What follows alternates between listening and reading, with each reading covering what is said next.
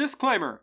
Crossing the Line is not a show intended to bully or harass anyone. Do not go out of your way to find or mess with the authors featured on our podcast. They make what we do possible, and we love them. And you. Thanks. Enjoy.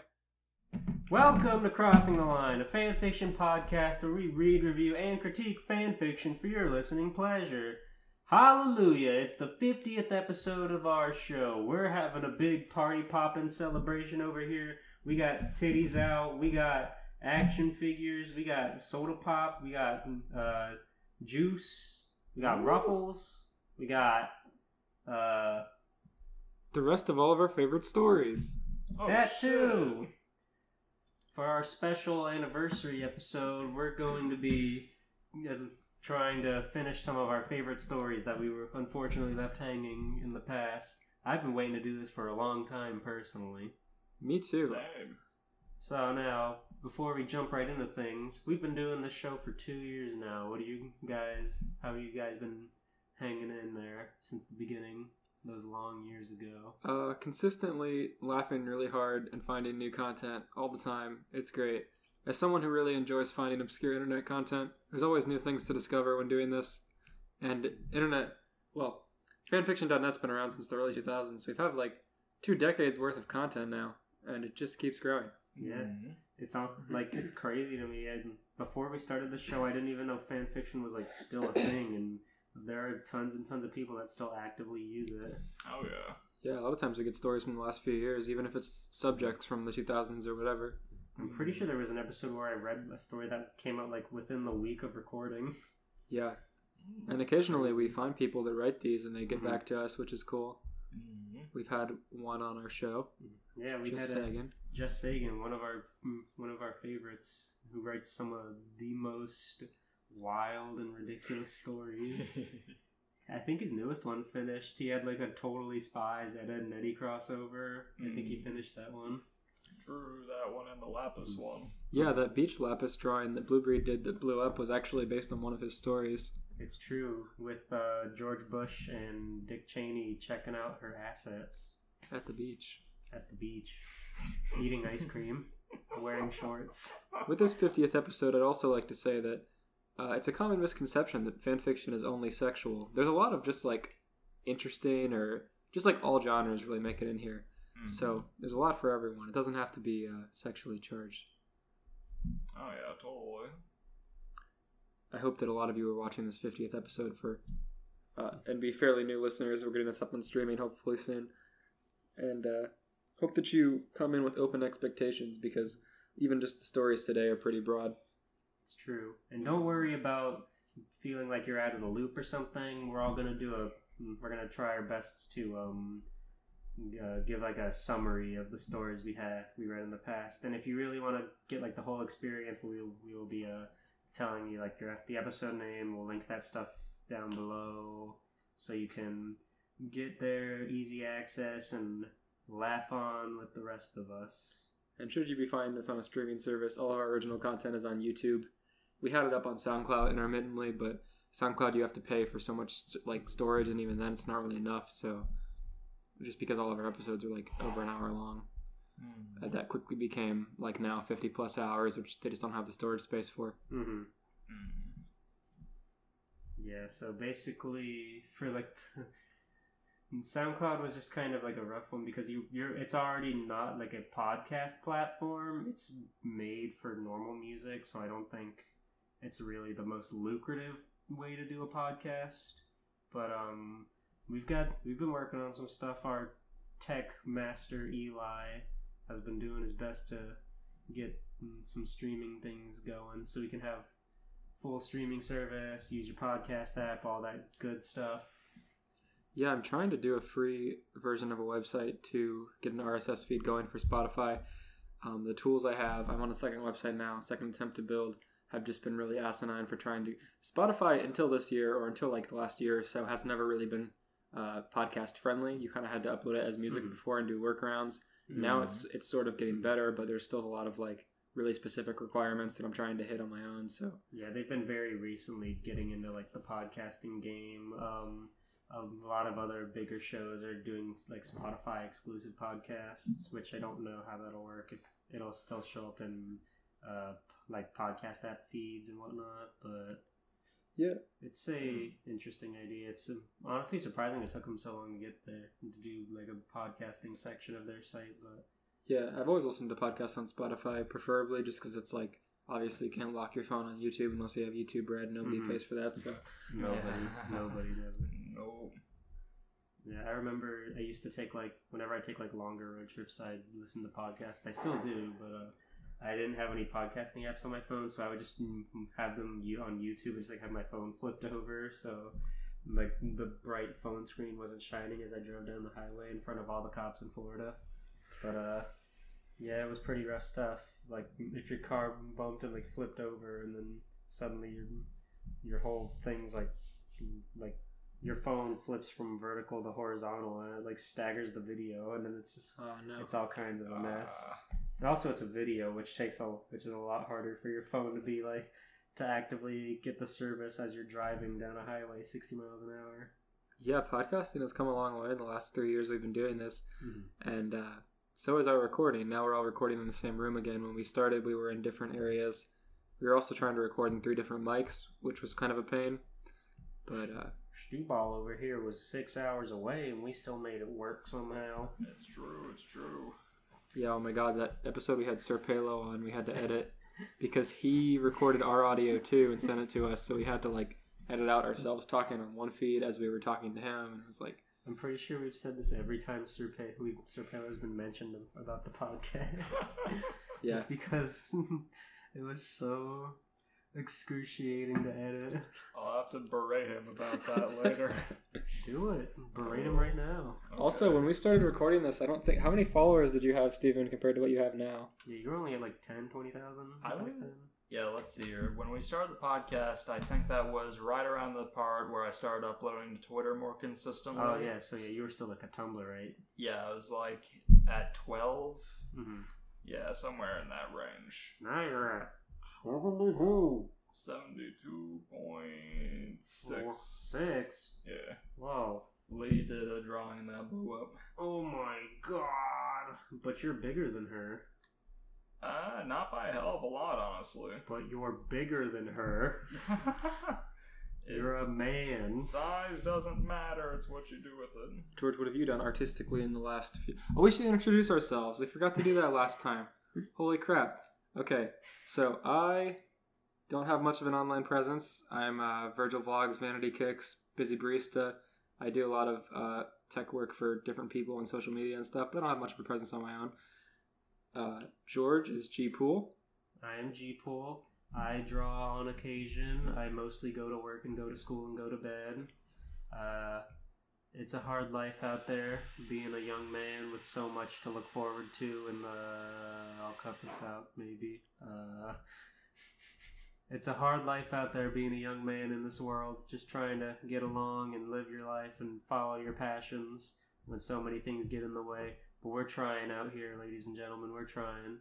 Steven, what are you?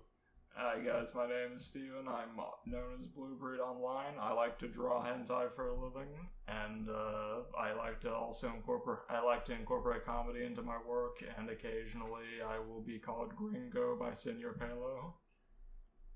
Yeah, this guy knows Senor Palo. That's our claim to fame for the rest of our lives. One day I'll contact Critical via DM and he'll ignore me. We should have more people on the show. You should contact Hugbees. It'd probably be easier. Hugbees? That's Andrew from the official podcast. Oh, true. And he's also more open on the hentai scene. So you could make him yuck it up. And then we'll be famous forever. Because Andrew Hugbees said, this guy is pretty epic.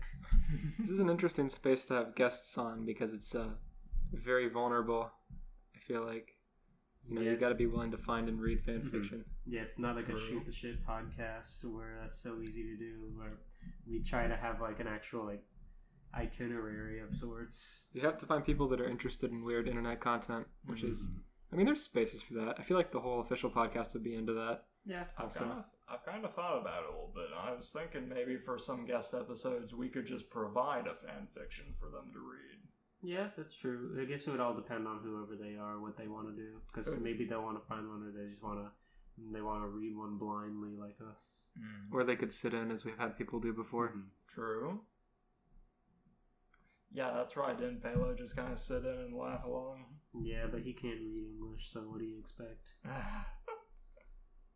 We've also mentioned guests before that we've wanted to have on, but they can't, like, English isn't their first language, because the artist space is very varied.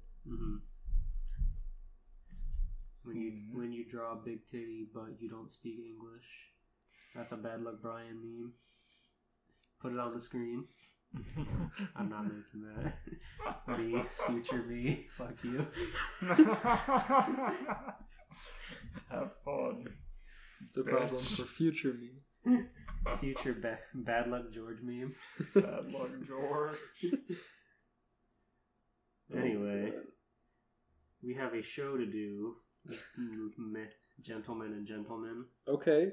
George, you said you wanted to go first? I did. Where's yours from? Recap, etc. My story is from Crossing the Line episode 42. That was our panty and stocking special. And I read this delightful little story about Sonic the Hedgehog. Oh no! Hell yeah! In Santa Monica with panty, stocking, anarchy, and this one is very good. and Daffy Duck. And we only got about halfway through, but the last episode was such a treat with it. And I've been waiting so eagerly to read more of this. So basically, Sonic the Hedgehog, Coolest Guy Alive, is the manager of a Foot Locker. What's wrong? Nothing. I mean, it's fitting. He goes through a lot of shoes, I'm sure. He has a summer house in Santa Monica that he rents out with Daffy Duck and Panty and Stocking, who also are managers of separate Foot Lockers. They have enough Foot Locker money that they can afford, like, summer houses that they can go to whenever they want. Which you shouldn't even call it a summer house then, but that's beside the point. So they go there. There's a lot of tension. There is a thrilling scene where Daffy Duck is watching porn in Stocking's room because she has, like, a DVD player and he doesn't. And she almost cuts his curly Q duck wiener off with her sword. Panty laughs. They make scrambled eggs, I think. And I believe the last thing that happened was in Santa Monica. They were trying to... they were going to find Rita Repulsa, who works in a White Castle near the edge of Santa Monica. Yeah, so I'll live a little bit of the last paragraph. Witch Bandera-sama, her American name is Rita Repulsa, from the original Power Rangers, and you'll never guess where she also works. She works part-time in a White Castle near the edge of Santa Monica. We went there next to not only give her a piece of our minds, but to get some White Castle for breakfast, since we all worked up an appetite discovering Daffy's fetish. I would say that hopefully things would get better fast, but I probably already tempted Lady Karma, so we'll just see what happens next. That's being read from Sonic's perspective, by the way. Mm-hmm. He is our protagonist, usually, from these things. That's basically it. It's a story about nothing but a lot of laughs and a lot of fighting and a lot of dick jokes. That being said, I am very eager to dig into the back half of the story. So I will do that right now. And we're immediately introduced to a new character. Hell yeah. Oh no, wait, no, we've seen her before. She was aptly mentioned in the beginning of the story. By the way, Joy from Inside Out, who's the mayor of the greatest city in the world, Buffalo. In case you forgot. But yeah, we made all those jokes about going to visit Buffalo, and you said, what could there possibly be in Buffalo? Yeah, I remember Google mapping or Google Earthing it, and there was like nothing worthwhile. There was like a tree, like an oldest tree in the country or something. A McDonald's, maybe. Alright, let's go. Joy's point of view, setting, White Castle, Santa Monica, California, 8 a.m. How did she get here at 8 a.m.? Take a guess. Early riser. She's a mayor. She has political power. Joy from Inside Out. Mm-hmm. I'm still wrapping my head around this tiny-ass little organism being the mayor of Buffalo. Buffalo's so far away from Santa Monica. Well, she's got to go visit her roommate Sonic, I guess. She's probably, like, in Sonic's conscience. The mayor has a roommate? Yeah, remember Sonic and Joy were roommates in Buffalo, and which is where Sonic works in his Foot Locker. Who do you think makes more money? Sonic. He has a summer home. That's true. True. She has depression. Despite her character. Anyway. Let me ask you a question. Have you ever looked at someone and thought, what is going on inside of their head? Well, I know what's going on inside of Shadow the Hedgehog's head. At least I think I do. Now, I'm no mind reader or anything, but I think that Shadow and I are becoming very good friends. Well, at least I think I do. Again, I'm not a mind reader. Shadow and I have a very awkward history. Up to this point and very recently, our bond has started to improve. It's not much of an improvement, but the sheer fact that it's starting to improve makes me smile widely. I'm Joy, and I'm the proud and active mayor of the greatest city in the world, Buffalo, New York. This city has everything. The greatest people, the greatest jobs, the greatest, well, everything, really. Okay. I'm insanely proud to be serving this great city, to say the least. I currently live with two of the greatest friends I could ever have, one of which is my lovely and very amazing fiancé. Their names are Sonic the Hedgehog and Daffy Duck, also known as my lovely and very amazing fiancé. Whoa. Whoa.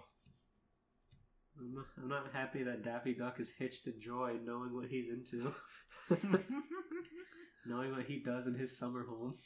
She fits like a glove. Explain what his fetish was for the viewers at home. Oh, you know. Yeah, just leave it to your imagination. Daffy likes reptile dick. Oh yeah, he was watching.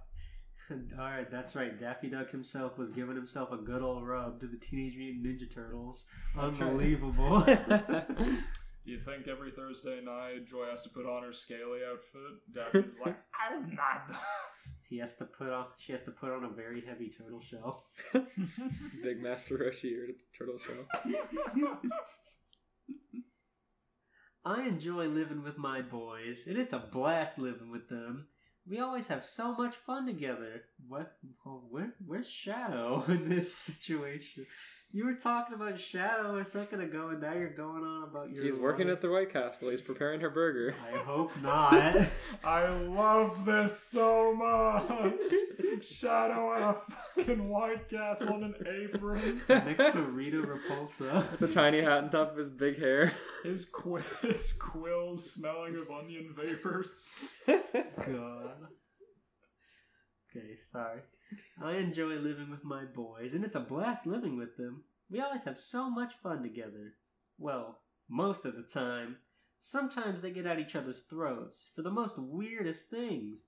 For example, there was this situation where Daffy and Sonic were arguing over the fact that Daffy was, quote-unquote, abusing his fuse to a very popular TV show. Now, I love my future husband with all of my heart. When he's happy, I'm happy, and nothing makes me happier when Daffy is happy. But I find it odd that he, quote-unquote, gives himself a helping hand to the TV show Everybody Loves Raymond. Why is Daffy so feverishly horny? Everybody loves Raymond! Abusing his fuse.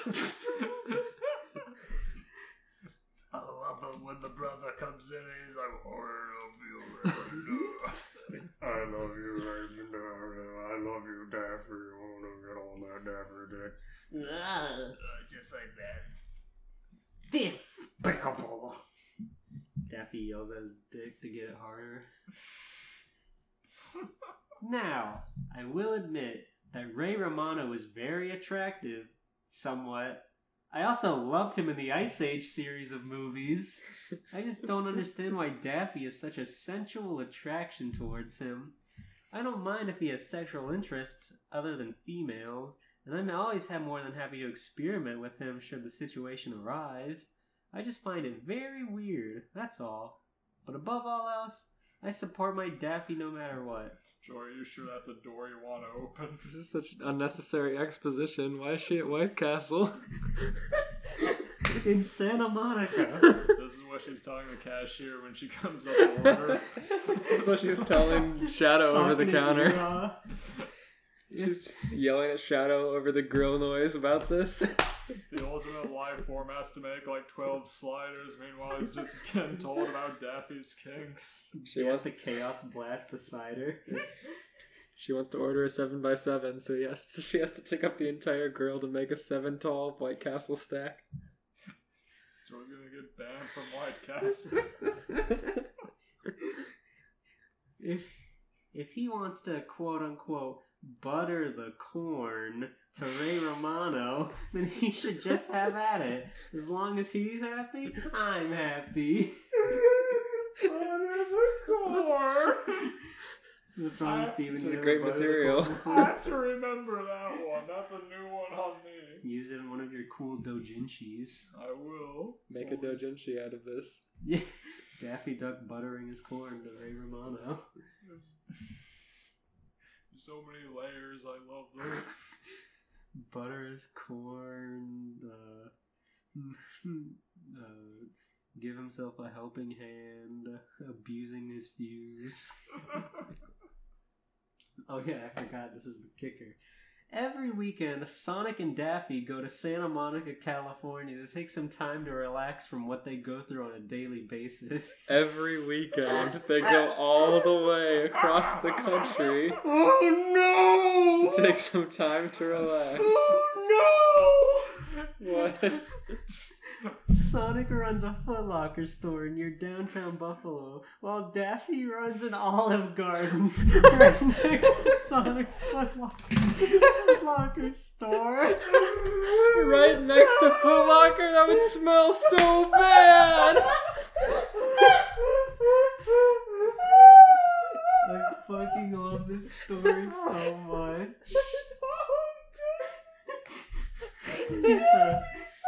Here's your breadsticks.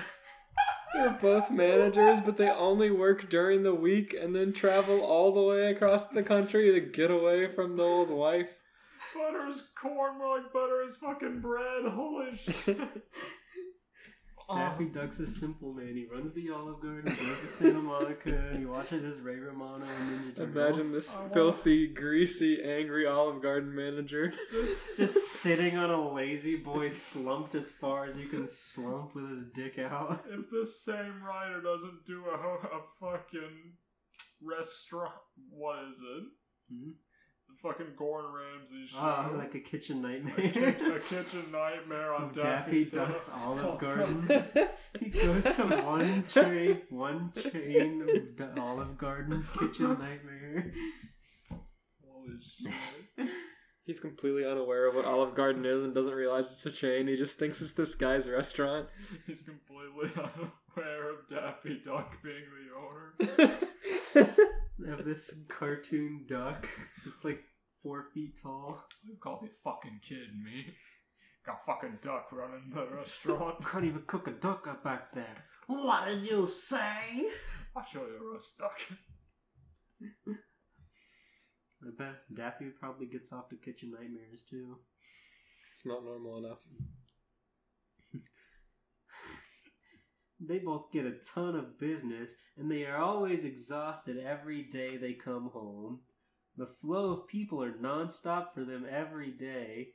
They get amazing business, mainly due to the large amount of tourists and Buffalonians visiting their current area. What tourist goes to Foot Locker and Olive Garden? Buffalonians. The massive amount of Buffalo tourism that goes just for Olive Garden and Foot Locker. Like, oh, I love this exotic cuisine and footwear. You just can't get this anywhere but Buffalo. It's because they go there and they get the gout, so they immediately have to buy new footwear. Overall, they are insanely hard workers who deserve millions of dollars for their hard work.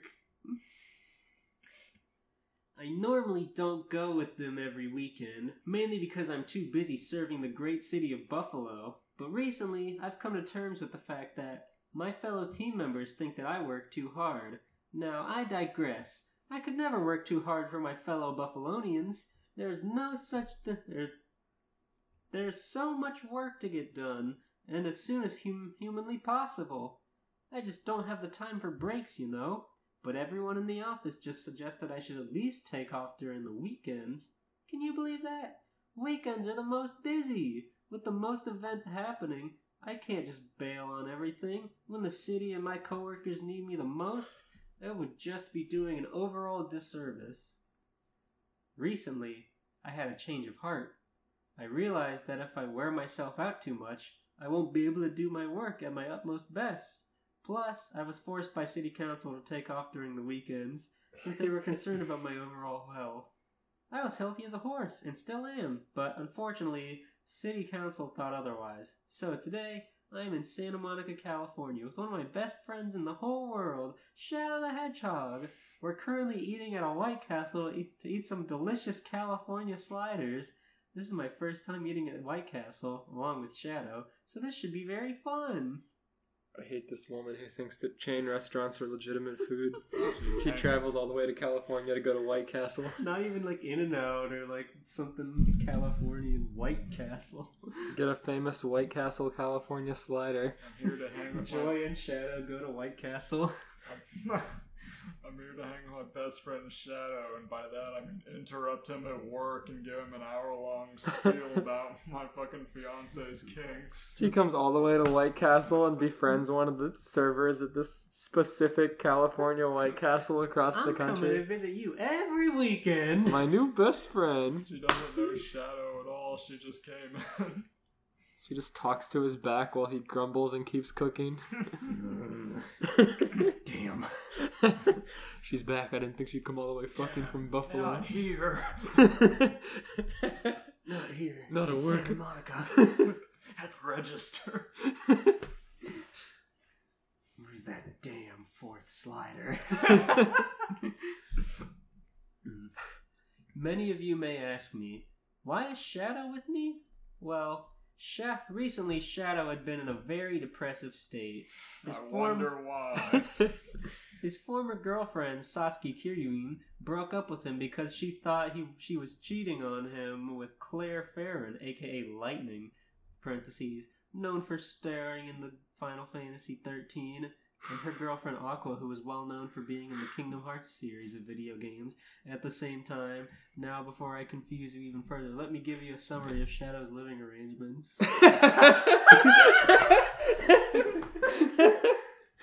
Before I confuse you any further, let me go on this segue about how Shadow lives at home. We just got back to the center of the fucking story! No. You need to know this. It's imperative to the plot. Stockholm Syndrome ass! I can only imagine what he lives like. Oh, you're in for something. I bet he lives in a freaking slumlord apartment in California and works minimum wage at White Castle. So he can scrounge up for one green emerald. He has his like tribal logo sticker on his front door. God. There is a certain building right across from the house that I live in. There lies a detective agency known as Devil May Cry. This building has 3 floors, with different people living in each floor. On the first floor, Dante and his partners Trish and Lady reside. In the second floor, Shadow lives in an apartment with 2 roommates. One of them is my close friend, Disgust, who is mad at me for reasons I don't know about. The other is a very fashionable British lady named Cereza. The majority call her by her name Bayonetta, but I like to call her Cereza as it's more personal and friendly to call her by her real name, in my opinion. Lightning and Aqua live right across from them as they share an apartment together. Shadow hangs out with Lightning and Aqua slightly more than with Disgust and Bayonetta. Regardless, Satsuki realized this and felt very threatened by the fact. In my opinion, she was just misinformed. Just because Shadow is surrounded by close female friends who are more attractive than her doesn't not give her the incentive to break Shadow's heart. This is not okay in my book, and I can assure you of that. As for the 3rd floor, I really don't know what lies within there. I couldn't really tell you, to be honest. Anyways. My omnipresence stops there. I haven't thought of it yet. Anyways, I practically, but happily, begged Shadow to come with me on the weekends so he can get away from everything and spend some time with me. I know I was being a bit forceful, but if it means that Shadow will cope, I will be as forceful as I can. Did they specify if Shadow lives in California or Buffalo? No, he lives in Buffalo. Okay. Of course he does. Mm-hmm. Yeah, so he does not work at the White Castle. He's gonna own that White Castle branch one day. He's gonna go there and say, wow, I wish I managed one of these places. I wish I knew where Shadow worked. He took a bite of a White Castle burger and he thought of Maria. He teared up. It's white. White. Just like her. In Sonic X, Maria! In Sonic X, whenever Maria's brought up, he has like an actual like physical breakdown and like shuts off. So I just imagine that. Satsuki. Yeah, takes a bite of the burger and breaks down. No, it's just the onion in the burger. They put too much onion on this slider. Damn, not here. He's on his hands and knees and he's like picking the top button up. And he's like, oh god! Onion and mustard. Oh. Flicking it off, dirtying up his gloves. There's so much mustard. White Castle with his gloves. He's getting grease stains on him. I hate mustard. He opens the bun, picks up the bun and sees there's mustard and says, damn, not here. Damn, not mustard. Says, can I please have a refund or a new burger?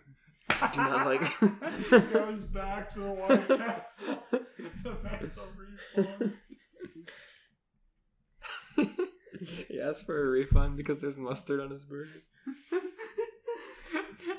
He never specified for it not to happen. Drives all the way back to California from Buffalo and asks for a refund. You didn't tell me there was mustard on this. You should know I don't like mustard. I want my $6. The thing I hate most about this travel to California every single weekend is that it takes like an entire day to get there by plane. It's fine.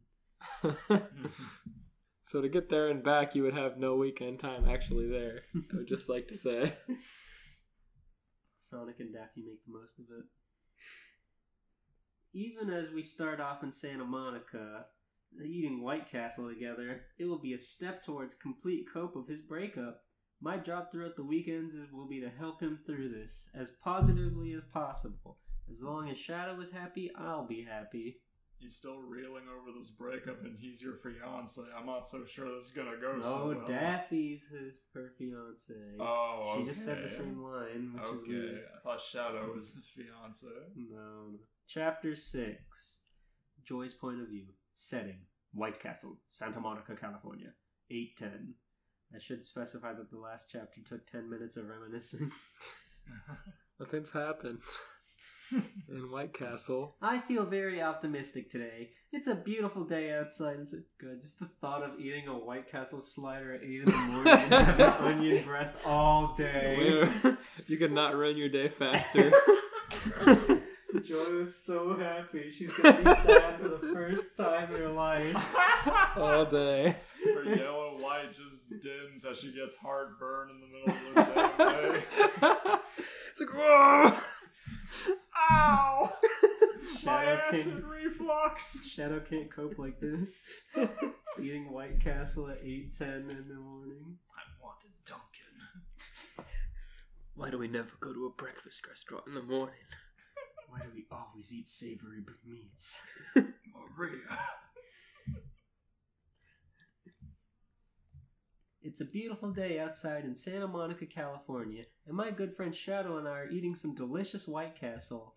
Well, we were about to eat it. We just recently ordered about 10 sliders, 5 for each of us, and we're waiting currently for them. Nice. I just have a good feeling that today is going to be an amazing day. Only, Shadow doesn't feel the same way right now. He's still trying to cope with the fact that his ex-girlfriend, Satsuki Kiryuin, broke up with him about a week ago. Is that you cosplaying Joy? No, that's you cosplaying Satsuki. No, she's saying that he's gonna have a great day or whatever, and he's upset for some reason. He's burping as his acid reflux kicks in. From he hasn't eaten yet. He hasn't eaten his 5 sliders yet. He got him out. Oh, just you wait. All because of the fact that he is surrounded by women more attractive than her. She keeps bringing that up, that all the women around him are more attractive than her. Can you believe that? The fact that she broke up with such an amazing person due to her own insecurities is just awful. I think Joy is just projecting about how beautiful she feels now. Especially when Shadow is left to suffer afterwards. Honestly, unbelievable and just plain terrible. So, my job today is to keep Shadow as happy as I possibly can. I have a ton of activities planned for today alone. However, before we get into the excitement, we first gotta fill our tummies with some delicious burger sliders, and no one does it better than White Castle. Wait, do they also have a summer home in Santa Monica? How are they boarded up here? Why did they also go to Santa Monica? Why haven't we confronted the main cast yet? I'm assuming Shadow skated over there with her on her shoulder. Oh no, he can teleport, so he can do chaos control.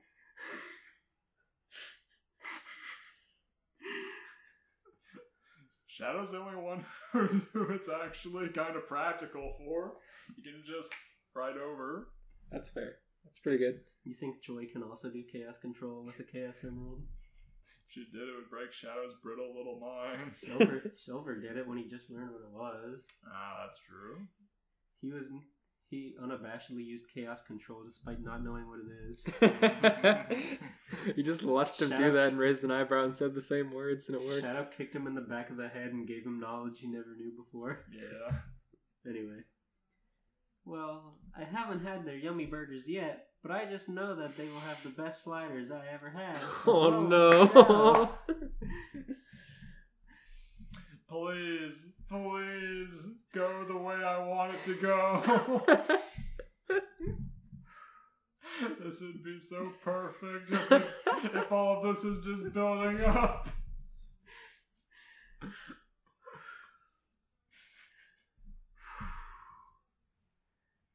I hate White Castle, Shadow says all of a sudden with distress in his voice.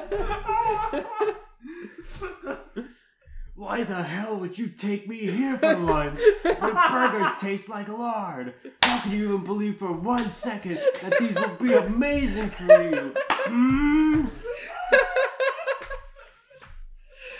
It's not even lunchtime, it's 8 a.m. He works there, he's just so sick. He doesn't work there. He doesn't? No. He lives in Buffalo. We don't know what chain store he works at yet. I thought he worked at No, we White made Castle. that up for jokes. Okay. But he went off. I hate White Castle. Just sitting in the booth after they ordered. They always put mustard on my slide.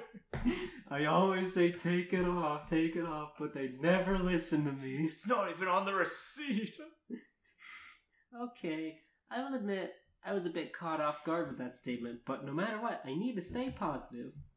Oh, don't be like that, I said with some pure positivity and confidence. Sometimes you just need to try it enough times for it to be delicious to you, you know?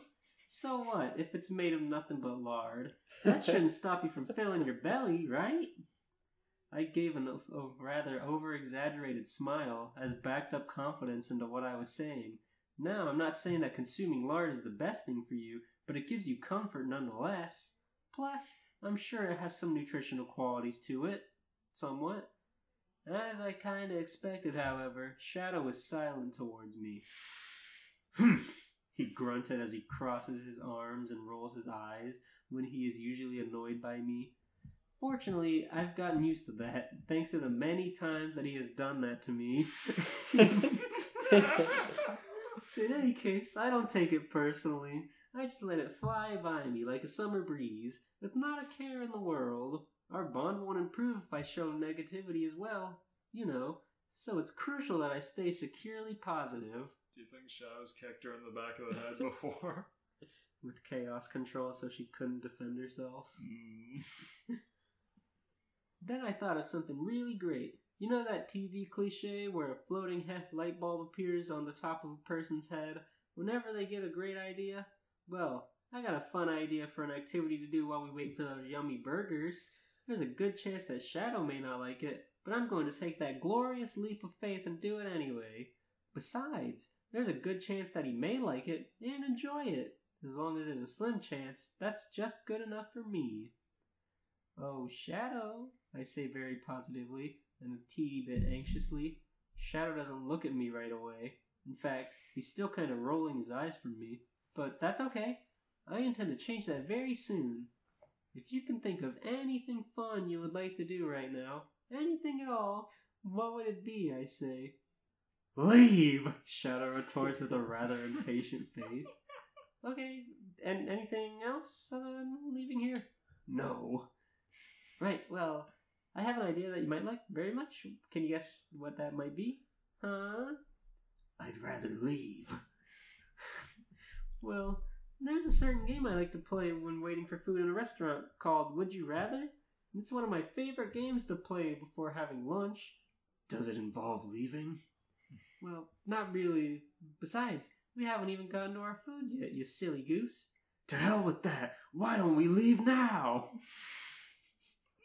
They paid for it. It's so bad. White Castle sucks. Just leave. How much could 10 sliders be? Like $1? It's like 6.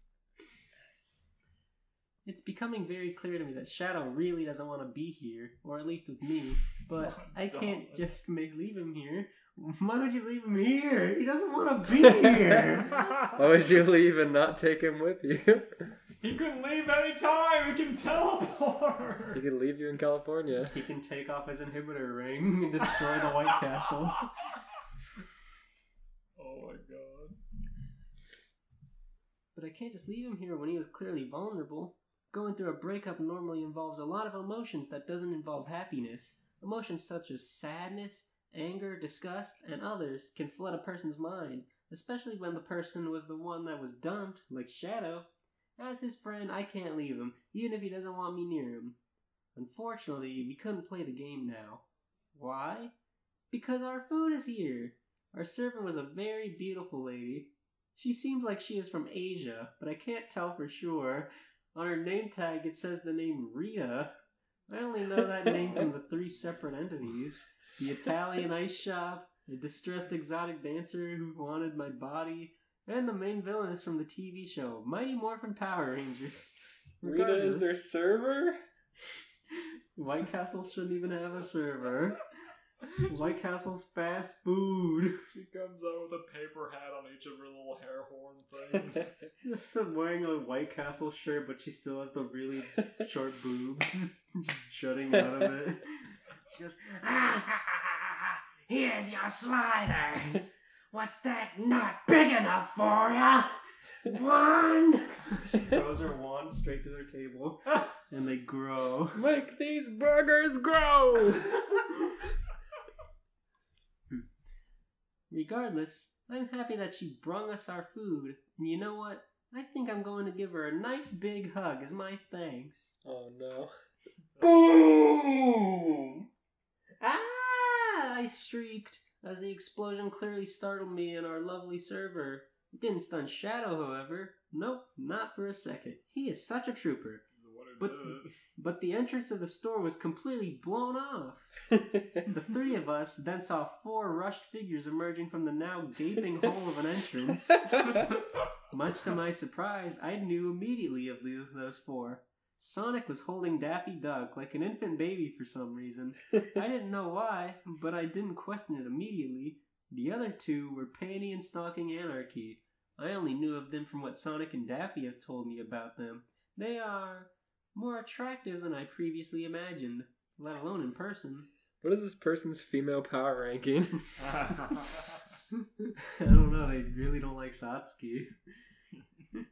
Maybe they're just insecure about how hot Sasuke was. Satsuki. Sasuke. Shadow's girlfriend, Sasuke. They have no eyebrows, and Satsuki has really good eyebrows. But they seem like very nice ladies, although they look pretty angry. Besides, any friends of Sonic and my lovely fiancée are dear friends of mine. Although, now that I look more closely, Sonic and Daffy looked pretty upset as well. And they all seem to be staring at Rita. For some reason, I feel a bit uneasy. But no matter. Nothing like a happy, positive attitude from yours truly to brighten up anyone's mood. Let's see what all the damage is, shall we? Chapter 7 from Disgust point of view. Disgust? Wow. Back in Buffalo.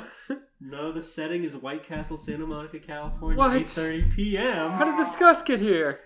Why is it 12 hours later? What happened? God dang it. There's no plot progression. There's no plot to begin with. It's It's just the Seinfeld of fan fictions. I love it. I just want to know where Shadow works. Shadow. What is he the manager of? Shadow walks in. You got a meat. I love how he's one floor up from Devil May Cry. I never thought about what's above Dante's office. He lives across from Bayonetta and Disgust. No, he lives with Bayonetta and Disgust. He lives across from Aqua and Oh, Lightning. that's right. Ugh. Sometimes I wonder what it would be like if I lived in Canada. All the crap that I'm going through right now could have probably been avoided if I had just moved to Canada. Wait, scratch that. Canadians have the lowest form of fashion sense I have ever seen. Okay. Also, I would practically starve with pride, knowing that I won't have to eat their horrible food. I don't really care how many of you say that, oh, Canada is the greatest country in the entire world. This means that I'm also better than everyone else. I can also see Russia from my house. Whoever thinks of that clearly doesn't know what they're talking about. With the abysmal experience that I had there, I can say that Canada is the worst place to go on planet Earth. It's a big fat F in my book. Okay. Why is she going off on Canada? Why are we even talking to Disgust? Oh yeah, I guess I should introduce myself now. Whatever. My name's Disgust, and believe it or not, I work as a health inspector. Not a fashion inspector or designer chief, just a health inspector. Yeah, I'm low right now. Realistically, I'm not, but I certainly feel low as a mangy mole rat. Although I'm pretty knowledgeable of what's gross and what's not, I would never consider doing something as grime-inducing as being a health inspector. For the rest of my life, I'd rather drink a glass of Clorox bleach than do that. I hope she's inspecting the White Castle. Daffy's gonna lose his fucking restaurant. Daffy starts going off, and she goes, "What if I health inspected your Olive Garden, Daffy Duck?" And he goes, "Please no!" His whole face turns blue. But it doesn't take a genius to see that I'm forced to work as one. Who is forcing me? My boss, of course. Who is enabling her to force me? My other co-worker, of course. Who is suffering a slow, painful death because of them? Yours truly. But can you blame me? I have a 24-year-old tomboy of a Scottish princess who clearly doesn't care about her appearance, and an over 10,000-year-old intergalactic witch who acts like she has authority over me, but clearly doesn't. I find it annoying that Merida notices that and doesn't do a thing about it whatsoever. I swear, her and Rita are so unbearingly stubborn, it makes me want to throw up. The people's vomit. Yeah, Merida MacDonald and Rita freaking Repulsa, also known as the banes of my existence. No one cared who I was till I worked with them in this flawed food industry. You do not work with Rita. She works at White Castle. You go to her establishment to do your separate job. She's such You a live bad... in Buffalo. Why do you have parole in Santa Monica? The Rita Repulsa's White Castle is so notoriously dirty. They have to hire somebody from across the country So notoriously dirty. to be able to inspect it properly. Rita intimidates every inspector that comes by into giving them a good rating. They had to call him back up. They had to call in the big guns. Disgust. How could disgust possibly be a health inspector? She would find flaws with everything. It's true. It's in her fucking name. I wonder if the person who wrote this story is like a fast food worker who's not a manager but thinks it's a cool job and also hates health inspectors. I think this person who wrote the story is not old enough to work in a fast food restaurant. But also loves Devil May Cry, so I don't know. They're checking off a lot of boxes. Dante is so fucking cool, that's for sure. Today, especially, Dirk secures the idea in my mind that Merida and Rita are the worst people I ever worked with, period. Let me explain why as this whole thing goes down a dirty sewer. I normally don't go to Santa Monica, California. Why? Because I'm busy working with my version of Cinderella's evil stepsisters. Our company send us to Santa Monica for the weekend in order to inspect this really bland and washed up White Castle joint near the edge of the city. Why? Don't ask me. Seriously. The reason is probably stupider than dressing up as a Tiffany & Co. lamp for Halloween. The only reason I didn't call off on the job was because they offered me a huge bonus. And I really wanted to go to Santa Monica. This story makes me want to go to Santa Monica. What is even in Santa Monica? White Castle. Have I been there? Where is Santa Monica in California? I don't know. I think it's somewhere on the coast. I think. Pretty sure. I bet we can find the exact White Castle this story's referencing. The White Castle on the coast of Santa Monica. Hell yeah. Now, I'm starting to regret coming here in the first place. All we needed to do was inspect the damn place. We didn't even accomplish that. We were about 45% done in the inspection, and all of a sudden, Rita Repulsive decided to start what would later become the day I regret my life. Period. Did she start this ever-growing fire? Yes. And that fire rises. We decided to take a breather and talk to the crew members who were in the kitchen at the time in a casual manner. Although Merida and I were ultra strict when it comes to this type of work, we were still reasonable and fair. Unlike our fellow ancient space witch, Rita decides to act spontaneous and tries to tell one of the new employees how to do their jobs. Hey, nitwit! Rita says to one of the coworkers in an attempt to pose as a cheesy villain. Did I mention that her voice sounds like dying birds in a runway? I mean, the sound of it make me sick to my stomach. Even if I imagine it, I'll start to gag in my mouth. Even if I hope. Because it make me feel so rotten on the inside, like steamed broccoli. Ugh, it just sounds so nasally and raspy and cringy. It literally gives me depression. Then again, what do you expect from a washed up hag like herself? Simple. Depression. Depression. Anyway, Rita starts going at it at this random coworker just to feed her pride, and Merida and I had enough. Merida and I were forced to yell to the top because Rita Recession was whining like a hissy cat lady. Rita! We both yell like stressed lionesses. This is a completely different story. Rita finally ended the crybaby session for the time being and cocks her head towards us. We were very pissed off. What? Rita retorts, still sounding like Alvin and the Chipmunks. This brat doesn't know how to properly serve the customers. This is a restaurant, for Pete's sake, not a mobile home. Imagine if the health inspector just started bullying one of your employees and yelling at them to do a better job. No, Rita's yelling at her own employees. Imagine if Rita lived in a mobile home. I'm sorry, they just keep describing Rita as like a coworker. She is a coworker, but she's also the head coworker, I guess. You're insane, said Merida in a very fierce tone.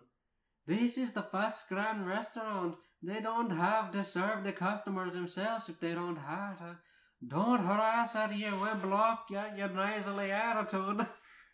I don't have a nasally attitude, Rita retorts nasally. You don't know what you're talking about, Miss McNuggets. And just like the one day I actually tolerated working as a health inspector was squeezed to death before my very eyes like a coiled snake. You're starting to test my patience, Rita, said the ever-annoyed Merida.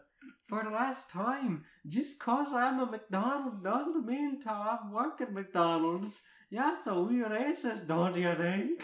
Who is Merida? From Brave, that one movie. Oh, What? Merida? Are we shooting for my own hand? That's really funny. That's what I thought it was, but I needed to make sure. Yeah, that's how she's written, by the way. She's written as I'm reading. I mean, that's how they write her, to be honest. Mm-hmm. Ha! You make me laugh. You couldn't even stomach a sardine sandwich, you half-wit ginger. Now, this is where Merida begins to lose her temper. Oh no, that Irish temper. Remember when the White Castle door exploded when Daffy and Sonic arrived? And now it's later in the day, and they don't address it at all. Which was that? Merida says as she raises her voice even further. How dare you disrespect me? Look at, you're pure asking for it, no? I, for one, have had it. I'm literally about to barf over how much depression this is giving me. If I don't stop this now, I might give in to it. I inhaled as much as I could, focused, and yelled, "Shut up!" They were caught off guard by me shouting at them, but I don't care. They're going to listen to me for once, and I don't care what happens afterwards. Disgust? Merida says to me in a surprised tone. I gave her a quick glance and immediately shifted to Rita Repulsa afterwards. Seriously? I said in the most harshest of tones. I'll tell you right now, I'm straight up done with this fiasco. I'm about to go off on her like green on broccoli. It's clear that your tiny little walnut that you call a brain can't comprehend the fact that you are an old hag who sounds like a tipsy Fran Drescher having a baby. Of course that's true, except you're too stupid to realize that, let alone your screw-ups. Do you acknowledge that? Well, duh, of course not. So I have no choice but to dumb it down to your level and simply say this. You suck! Disgust from inside out got Rita Repulsa a walnut brain. Can't believe Rita Repulsa and Meredith are arguing about being health inspectors in this White Castle. They're not the health inspectors, they work at the White Castle. This is like an episode of Kitchen Nightmare, to be honest. Rita was clenching her fist in anger of what I was saying to her. Oh no. Clearly she can't handle the truth. How stupid she... I lost. How could she anyway? She's a stupid witch. She's lucky we were at a public place or I would have been so much harsher. But the fact that I'm making her pissy puts a smile on my face and gives me satisfaction. Things were getting a little better in my book. Unfortunately, the feeling went away. Why? Because she decided to serve the next people that are waiting in line. I cannot stand her sometimes, Merida says. Finally, a thing we can actually agree on. Although with me, I just can't stand her, period. We both went to the look-through of one of the windows of the kitchen, leading to the clear view of the dining room. Much to my surprise, I found two of my good friends, who were surprisingly having lunch together. My roommate, Shadow the Hedgehog, who's going through a deliberate breakup, and Joy, who deliberately wore off one of my dresses to a date with her fiancé, Daffy Duck, without my permission, and she wonders why I'm mad at her. Okay, so I'm gonna retcon that they meant AM and not PM earlier. Like, what time was it now? 8:30. It said 8:30 PM, but the last one was 8:10 AM, so I'm gonna assume They meant it's AM. AM. They just had a typo. I'm surprised none of them heard the door explode. That's funny. I'm surprised they didn't hear Merida and Rita screaming at each other. Imagining Meredith in like that squeezed tiny White Castle cap with her giant hair. Well, Joy was just blocking it all out to give her monologue. All of a sudden, a group of 4 blow up the entrance to the store for like no reason. Oh yeah, there we go. And speed through the newly blasted hole they have created. Who were they? Well, it was Sonic and Daffy and their 2 skanks and the 2 skanks that they room with on the weekends. Like this one. When I looked towards them, they looked very angry. We know what the best part of this was. They all wanted to beat the living vomit out of Rita Renaud. That made me so happy. I turned my head to the right, assuming that Merida was right next to me, as she was before. She disappeared. She, never does that so suddenly. Except she does when she sees an opportunity to settle something. Next thing I know... something rockets out of the serving window, nearly hitting me altogether. And then I took a closer look. At first, I thought it was Tony Stark with his Iron Man suit appearing out of nowhere. Then I see the robot carrying Merida's bow and arrow, and you guessed it, it was Merida wearing a female Iron Woman suit. Okay. Suddenly, she charges through one of the glass windows and flew out of there quickly. There was taking already a giant Shadow hole with blasted. them. That caught me off guard. Rita's gonna be so mad. What beef could Merida possibly have with Shadow? I swear. No one tells me stuff anymore. Classic gossip is now dead to me. Joy was taken off guard too, along with the rest of the humble crew, involving the angel skanks. Then all of a sudden, Rita Regurgitation decides to have a conniption and violently transforms into her true form. With every offense I can give towards her, her outfit looks like schizophrenic space vomit. Just ew. Rita Regurgitation. But now it has finally arrived. The day I regret as a whole, I actually have to fight. Now I'm here to mess up this very expensive cashmere dress due to me putting Rita Ragdoll in her place. Why would she wear an expensive cashmere dress to do a health inspection? At White Castle. White Castle's destroyed. For once, though, I don't mind. As long as I beat her ass, nothing will make me happier at this point. And just in case, I'm in a pinch, and I have a trump card. And that trump card will be the end of Rita Ridicule. Although one thing does concern me. Merida and Shadow are about to go at it. And from the vibe of hostility I got from Merida towards my roomie, it doesn't look like it'll be pretty. But I shouldn't be concerned. Shadow is the ultimate life form. Merida is an impulsive Scotswoman with a bow and arrow and an Iron Woman suit. He can take her easily. He's dealt with much worse anyway. And that was the end. Yay! Unfortunately, we have a cliffhanger of that legendary story. God, I wanted to continue so bad. Meredith Iron Man.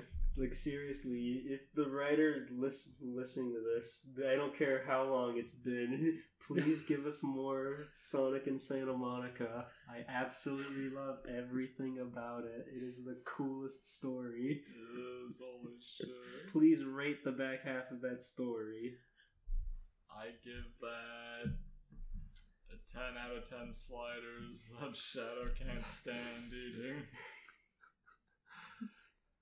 I give it one very tight scrunchie on Meredith's giant hair, trying to fit under the White Castle employee hat.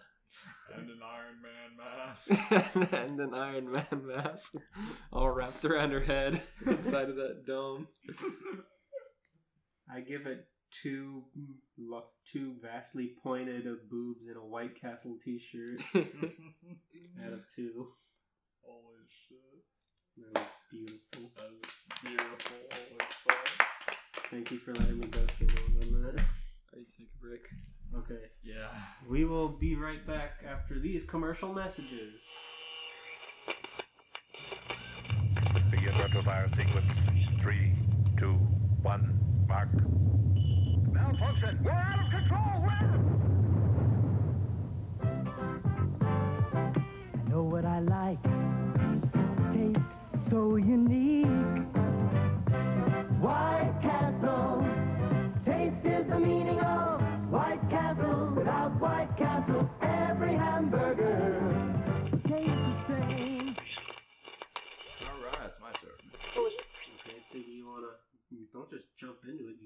considerate ass. Okay, I'm gonna give us the recap. Tell us all about it. All right.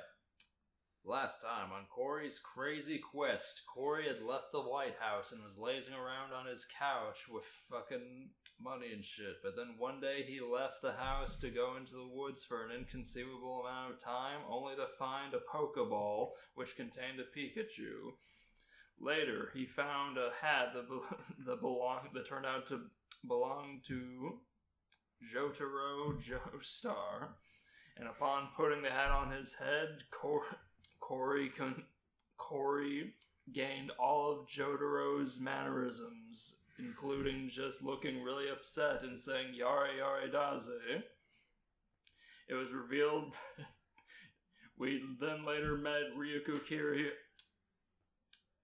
Matoi, who, as it turns out, was Jotaro's ex-boyfriend and was trying to get after him. Then they had a Pokemon battle with... Oh god, what's Ryuko's mom's name? Ragyo Kiryui, in which they won. Later, they met the Super Mario Brothers, but did nothing of interest. You forgot about all the time Sasuke was freaking out. Oh, true. Naruto and Sasuke were there too. Yeah, they were there in the Pokemon battle and whatnot. The Pokemon battle was actually just Corey's part in the entire schema. See here. Not to cut you off, but what episodes can they find these delightful tales from? You can find this. You can find these chapters in our JoJo episode, as well as. Let's see here. What was the other episode? Because we had the Pokemon, JoJo, and also I apologize for giving such an abridged version. There were 6 chapters of these, and a lot of characters and a lot of shit goes down. So I'm just trying not to waste too much time. Where have I heard that before? The JoJo episode, and I believe JoJo was episode 4. I'm pretty sure. Mm-hmm. no, it was episode 8. Oh, 8. The other one should have. I'm pretty sure I have. The other one has Corey in the thumbnail and the cool hat. By the way, that episode, once you find it and you can enlighten the show, I love doing that. I did a really dumb like Dragon Ball like recap, splicing all the like old sound bites from the earlier episode. It was very fun. But later, we met Obi-Wan Kenobi and Robbie Rotten. Robbie Rotten stole Obi-Wan's lightsaber and then left into... It turned out Robbie Rotten was working for Dio and left it to find his master and give him the lightsaber. While looking for him, they came across Shrek.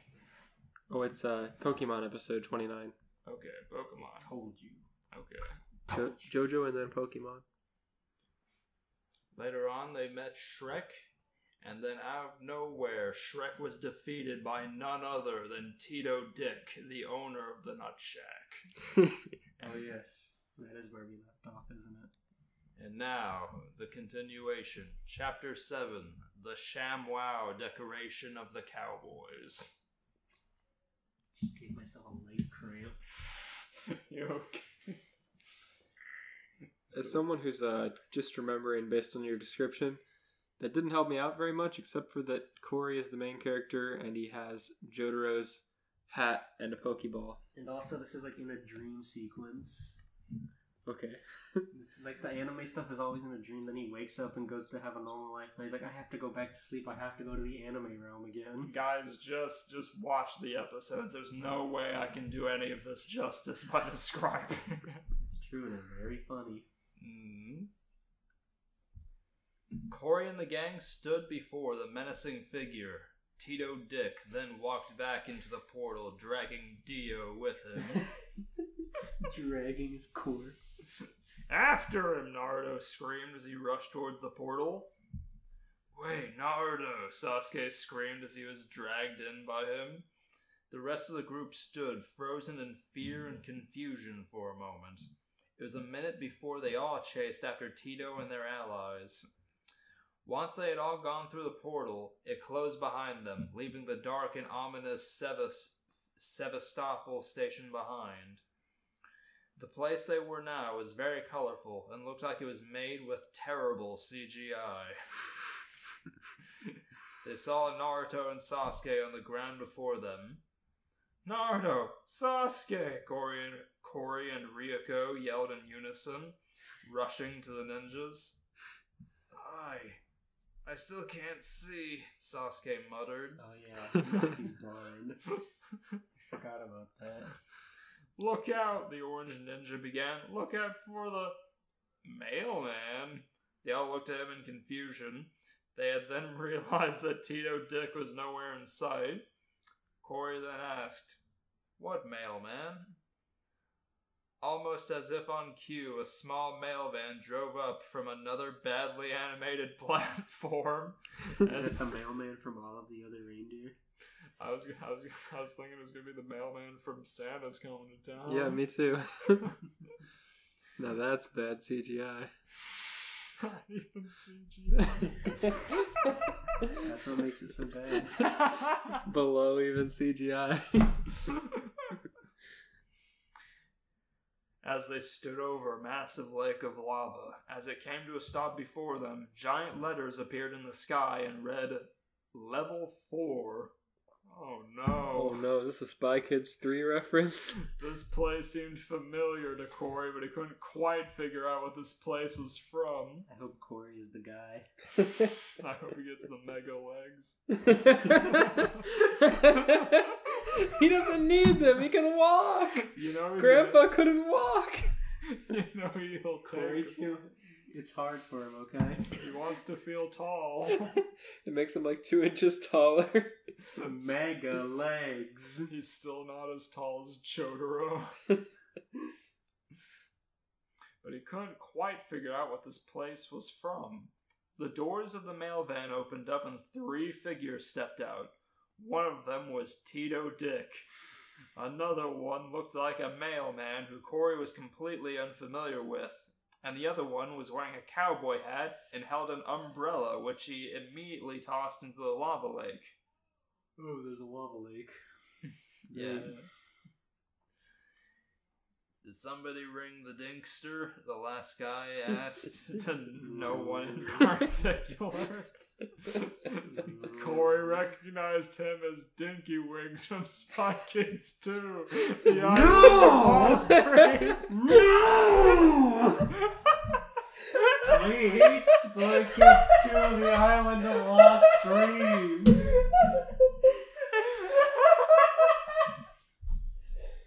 How?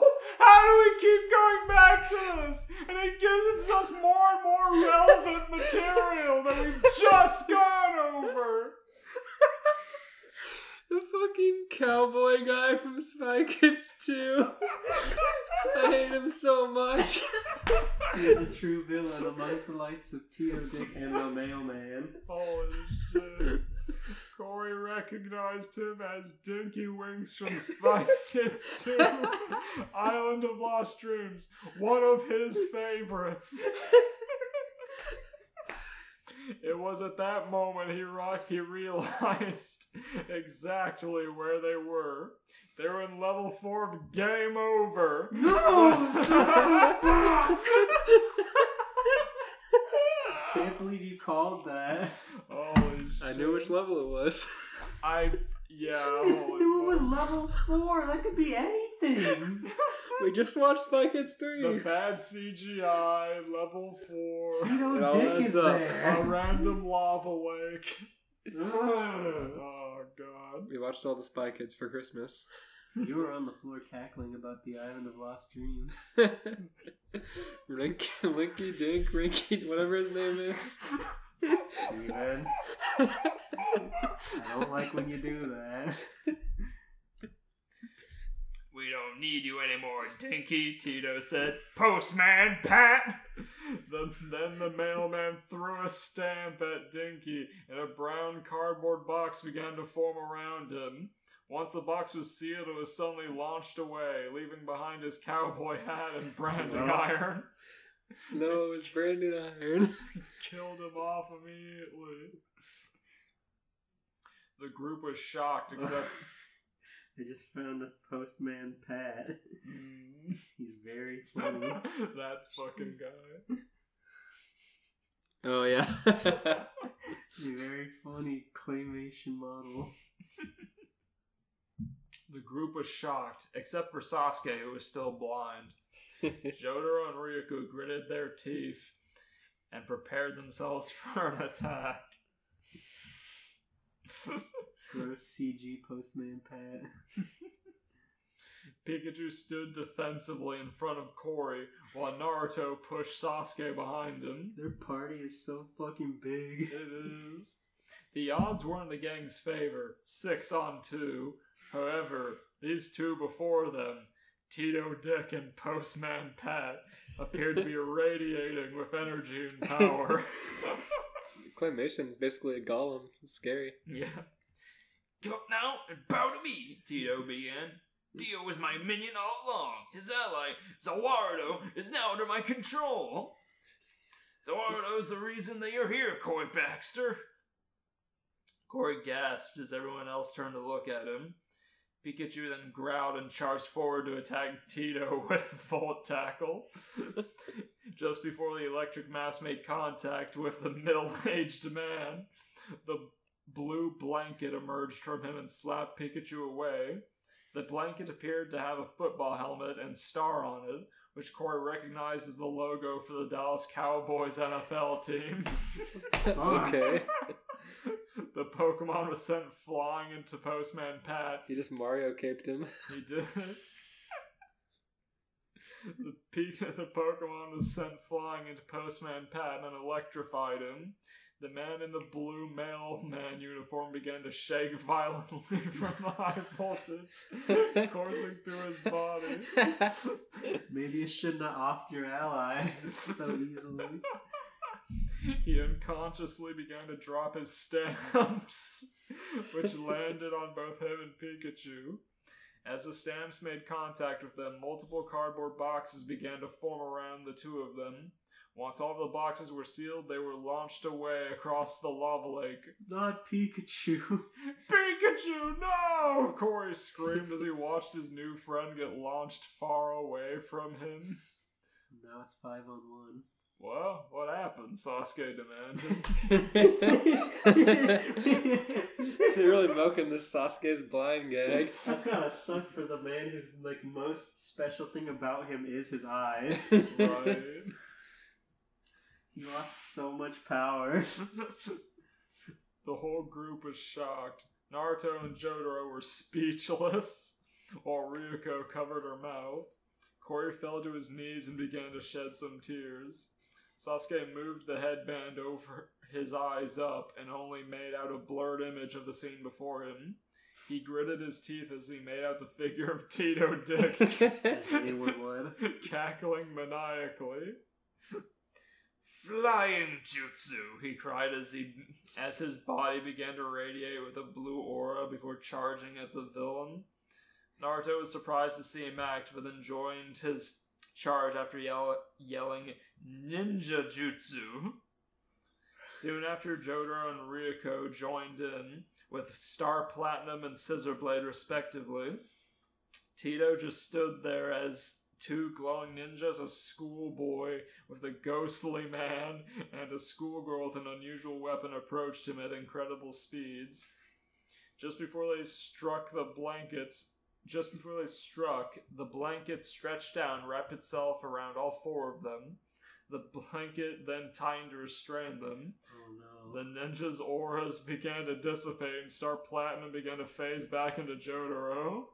For them, they were done for. It's because they got wrapped in a fucking blanket. Ryoko can cut out of the blanket with her big scissor. Star Platinum can move outside of the blanket. He squeezed so much life out of Jotaro that Star Platinum is ceasing to exist.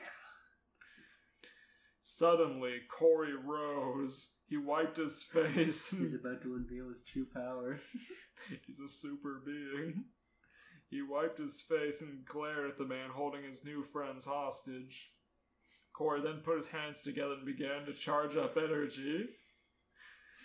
Ka me ha me ha me. He started while slowly moving his hands back and forth. Tito Dick grinned, eyes wide behind his sunglasses. The others continued to struggle in the blanket's grasp. His eyes popping out of his head like Foxy. You think he used one or two hands to do the blanket? Ooh, Tito Dick. Yeah. I imagine it's like a fucking hanky in his shirt. He just pulls it out. He's like, ah. His big Texas blanket. Ha me, ha me, ha me. Damn. Corey continued, his hands beginning to glow. Ha me, ha me, ha me, ha! He then thrust his hands forward, sending the energy it just charged up into a beam which hit Tito. Fortunately, none of his friends got hit by his new attack. Tito and the blanket were suddenly launched back, the latter releasing the hostages. The man screamed his pain as he and his now ruined blanket fell into the lava lake. No! Not his blanket. Suddenly, large text appeared in the sky and read, "Game over." He had done it. Naruto, Ryuko, Jotaro, and Sasuke, who could now see, looked at their savior. Just as Neo had predicted, Corey had become an S-class Super Hokage Desu-chan master. "You did it!" Naruto cheered. "Are you all okay?" Corey asked as he then approached his friends. All of a sudden, the texture for the video game level began to break and fade away. They all looked around them, scared. "Since you beat him, Corey," Jotaro began, "Zowardo's power is wearing off. This world is ending." Corey then looked at all of his new friends, feeling a deep pain with the absence of one member. Oh no. The two ninjas looked at his with sad looks. "This is where you go, Corey," Naruto muttered, smiling sadly. Corey gasped. He then gave everyone a group hug. They all began to weep as the world around them began to fade. Corey woke up with a start. He was back in the forest. After looking in every direction, he realized that none of his new friends were there. He covered his face and shed a single tear. It had all been a dream, or so he thought. He then felt something in his pocket. Corey quickly reached into his pocket and pulled out a folded up photo. He unfolded it and gasped at what he saw. The photo was of him with Naruto, Sasuke, Pikachu, Jotaro, Ryuko, and Neo. Corey... Yeah, Neo was there, remember? It's like the photo at the end of Johto Part 3. The Stardust Crusaders. Yeah. The Game Over Crusaders. Corey could not contain the emotions he was feeling any longer. Me neither. He immediately broke down crying. "It was real," he muttered mid-cry. After what seemed like a year, Corey finally composed himself. A year. He stood tall and proud as he wiped his face, then walked out of the forest. When he did, Corey noticed that he was in the garden of the White House. He really had not gone far from the house. I forgot he lived in the White House. Corey has transcended his origins. With his newfound courage, Corey decided that he could talk to the president to allow him to still watch anime. He knew that he would make many new enemies, but he would also make new friends. He began to make his way back into the White House. Just before he walked inside, he paused for a moment and looked at the sky. Corey then said, "Wow, that was a really crazy quest." To be continued. Yay!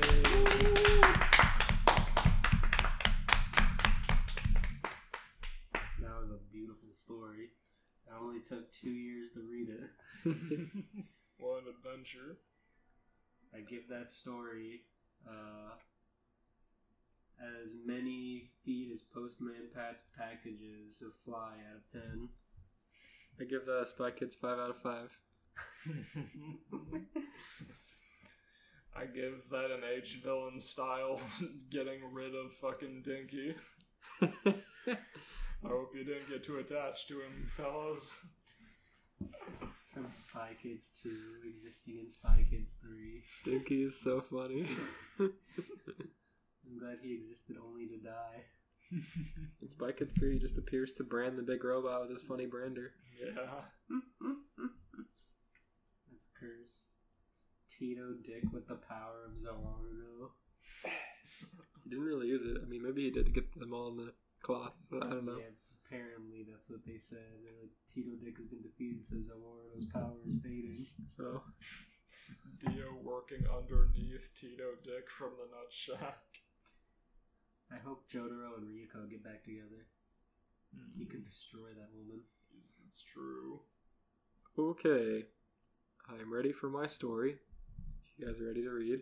Give us a little recap on the old reliable, old faithful as we like to call it, the old friend. Okay, this is a story about Shaggy and Scooby visiting Chipotle.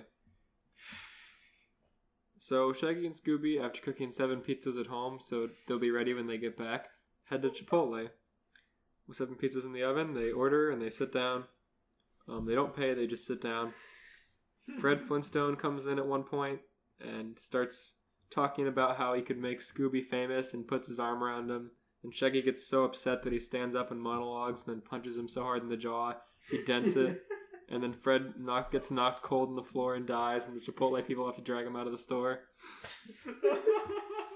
Then Daphne and Velma come in to say hi, and they are described as these big funny bimbos, and then they go to the bathroom. And Shaggy and Scooby peek on them while they're in the bathroom, and then they get grossed out and leave. They don't know who it is, though. Shaggy is convinced they'll forget about it once they go shopping again.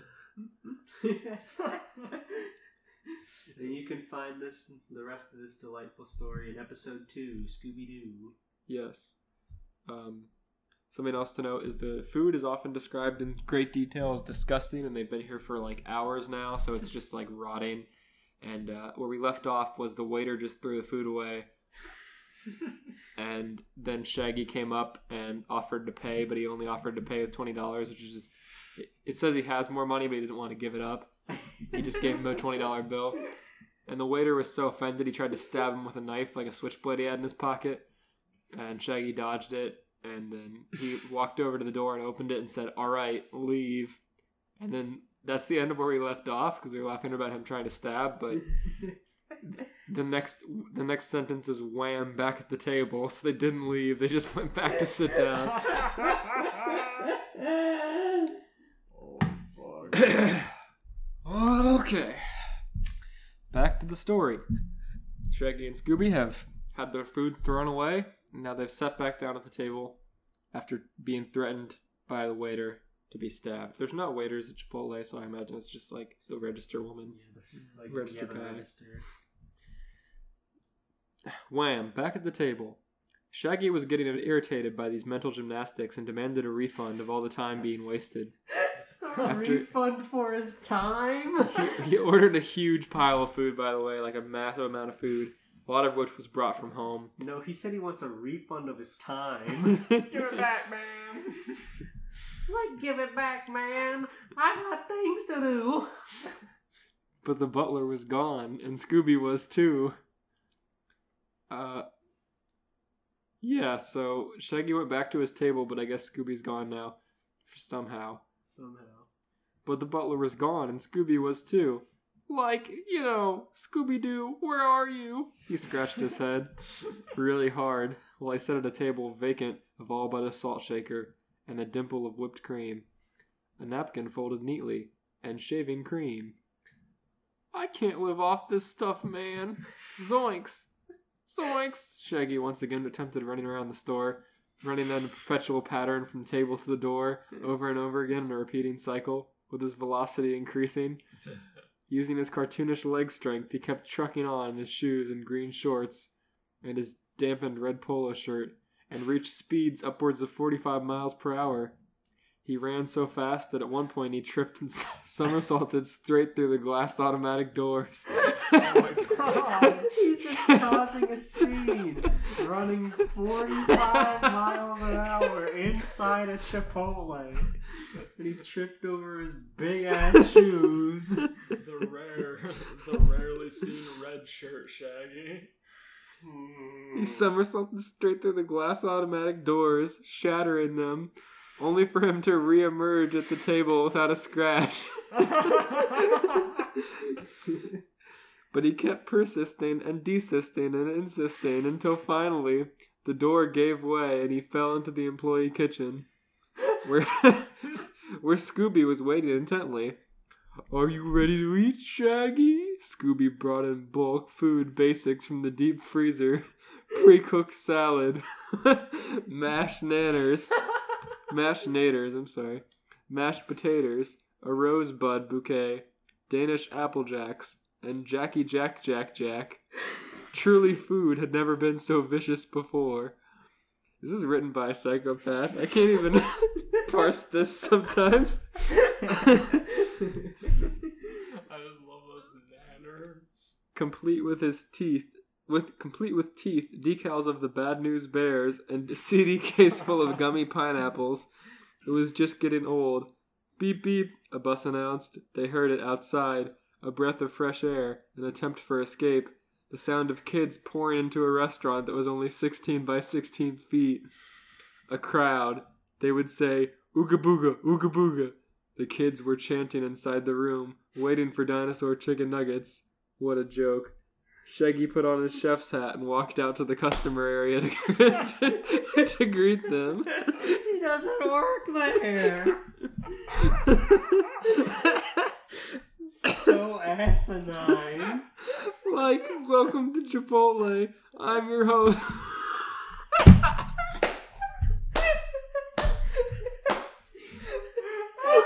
Like, welcome to Chipotle, man. I'm your host, Shaggy. That's unprofessional. Wearing a greasy green shirt. His red shirt. I'm your host, Chef Shaggy, eater of all the food in the house. How can I, take your order, man? He addressed this to every intent pair of eyeballs, full of youth and hunger. "Do you have dinosaur chicken nuggets?" one girl with a crew cut inquired. "We can always check, man. Hey, Scoob, do we have any of those Minotaur chicken nuggets?"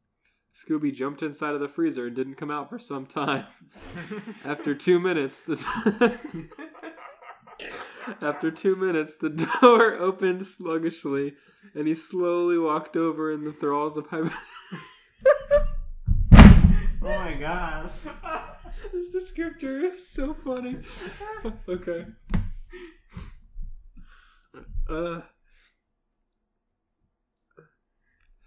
Crying already?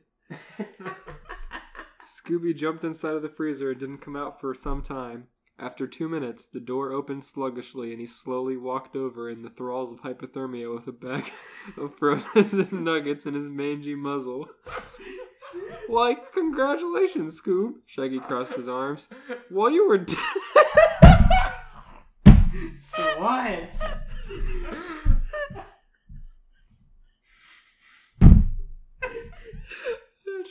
Every time you get to a new sentence, you lose it. And you regain your composure, and then you get to the next sentence. The writer's just that good. Okay, Scooby came out, opened the door sluggishly with the nuggets in his mouth by the bag. And then Shaggy says, congratulations, Scoob. Shaggy crossed his arms. While you were diddling around in the fridge, all the kids left out of impatience. And I called one of them a nerd, and he started wetting his pants.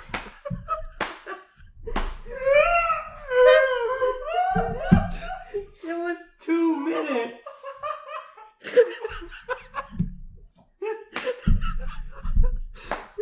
Water. That kid was so scared of Shaggy. Oh god. I need some tissues also. You made a kid wet his pants by calling him a nerd. His aura imposed to make him look larger than he is as he bent over and said, Nerd! Like a damn nerd. You're just a little bookworm, aren't you? Go on, get out of my Chipotle. We don't treat your kind around here. Magic Chipotle Shaggy. Very scary and confusing. Like, we hate nerds around here, man, so you better, get out of here. Shaggy started scratching his chin, proud of the fickle accomplishment he had just committed. Shaggy warmed himself up by almost dying, and when he came to, he realized that they still had 4 hours before closing time. Truly a monotonous experience. Me and Steven just looked at each other trying to comprehend what you just said. Shaggy warmed himself up by almost dying. How you do that? What? He was just scratching his chin. He just sticks his head in the oven. We'll never know. Oh, God. God. He had 4 hours before closing time. Truly a monotonous experience from any pedigree. Well, Scoob, if we have to wait this long, we might as well hit the hay, Scooby mocked. Shaggy looked at Scooby with an evil eye. And you said... Shaggy looked at Scooby with an evil eye and said, "You get the sheets, I'll get the pillows." They walked around the establishment looking for sleepwear to get acquainted with and actually found 2 sleeping bags. One a polyester blue, the other one pure wool. This better fucking not be... Okay.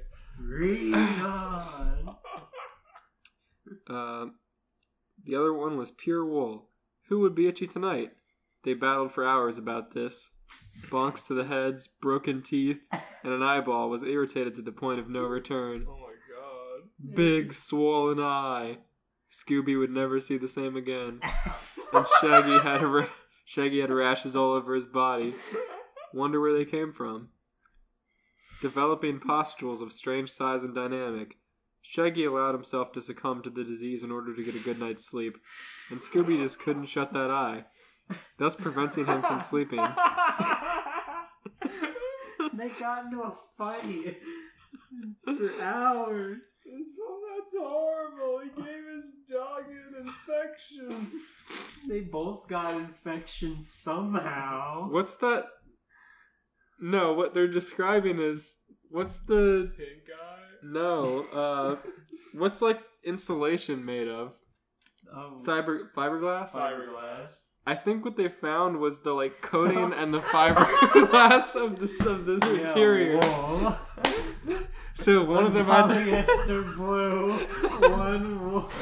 Just the one is sleeping in a blanket of fiberglass, and the other one is just sleeping in the metallic coating of the insulation. One in metal, the other in bright pink. His eyes couldn't close because it was too swollen, so he couldn't go to sleep. Shaggy's itchy from sleeping in fiberglass. God, that's so scary. That is horrible. Like Scoob, you get the one with Pink Panther on it, man. That's horrible. God. This I have a hard animal. enough time sleeping as it is. This actual animal, this poor thing. Dog. This is gonna be the best night ever, Shaggy thought to himself. He just said he was succumbing to his disease so he could sleep. That man's warped. Oh shit. Drifting into sleep. Oh no! Scooby screamed. Cicadas started to chirp outside like it was night, but surely it wasn't. They just turned off all the lights to create the illusion it was an appropriate time to sleep. Shaggy's fever and they're just in the Chipotle with all the lights off. They turned them off during the middle of the shift. They just They said they had 4 hours left. Shaggy's fever intensified, and all of this sweat started pooling around him in a grimy stoner manner, while Scooby was just in pieces. That eye of his needed a doctor's attention, and he was starting to feel exhausted. Luckily, a small bottle of Clear Eyes was just in the cabinet, and when he found out, he dumped the entire thing on his giant swollen eye. Instantaneously, it disappeared, the entire eyeball, and he could rest. Thank God. Neither of them minded the infestation of lizards running laps around their sleeping bodies. All sorts of skinks doing lizardy flips and chattering their knockers.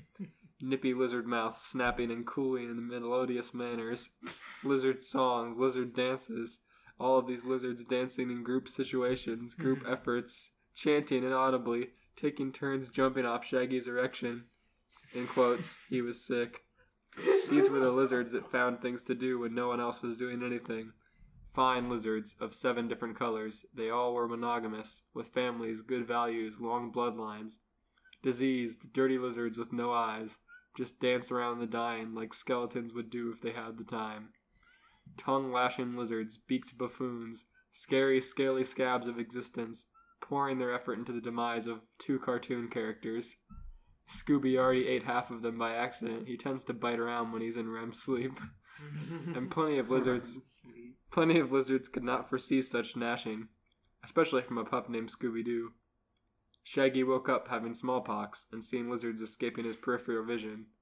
Like, I don't feel so good, Scoob. It must have been the pizza. Shaggy attempting to get on his hind legs, but fell back down on the ground. He knew he caught a pretty bad cold, so he could get an EpiPen of Sudafed out and lodged it into his neck.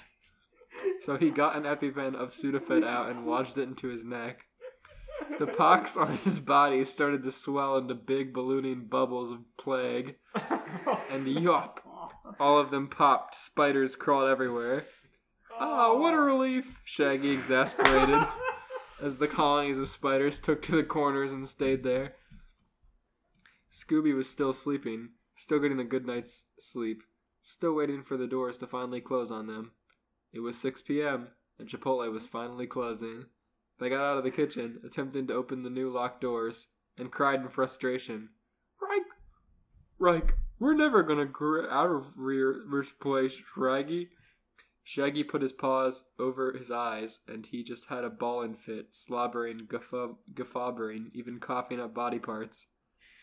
Now, Scoob, if you get into these crying fits, it's just gonna remind me of chopping up onions, and we all know what that does to you. Shaggy cracked his back and dispensed Pez out of his tongue, only to re-ingest it. Now, Scoob. Why'd he do that? That's an Now, amazing Scoob, superpower. I have an idea. And if you're okay with it, we're gonna break the law. Scooby complied by standing on his hind legs and walking around like a human being. Yeah. Finally, they took a stroll to the kitchen area again where there was an air vent, completely chilled for exploration, and they used the power of 2 sentient beings, Elmer Fudd and Bugs Bunny, to shimmy up into the vent and start crawling. I just imagine them in their like TV show walk cycle walking down the kitchen. Chipotle. Our resident cat crusader Magnus is causing a ruckus. Anyway. Oh, he wants your AirPods, I see. He wants to listen wirelessly to Crossing the Line on his favorite podcasting app. So now they're shimmying up the vent. Scooby was already an expert at this, learning from Philip J. Fry, but Shaggy didn't pay attention to TV, so he got his fat self stuck in there. Like, I'm stuck, Scoob! Rero, Shaggy. Scooby was fed up with Shaggy's lack of athletic power. Using his teeth, he pulled Shaggy through this vent with all his might, for what had to have been several miles, until they finally reached the Chipotle, the location 16 miles away. And this one was open. They fell in through the entrance of the Chipotle. Wait, they crawled through the vent and made it to another Chipotle.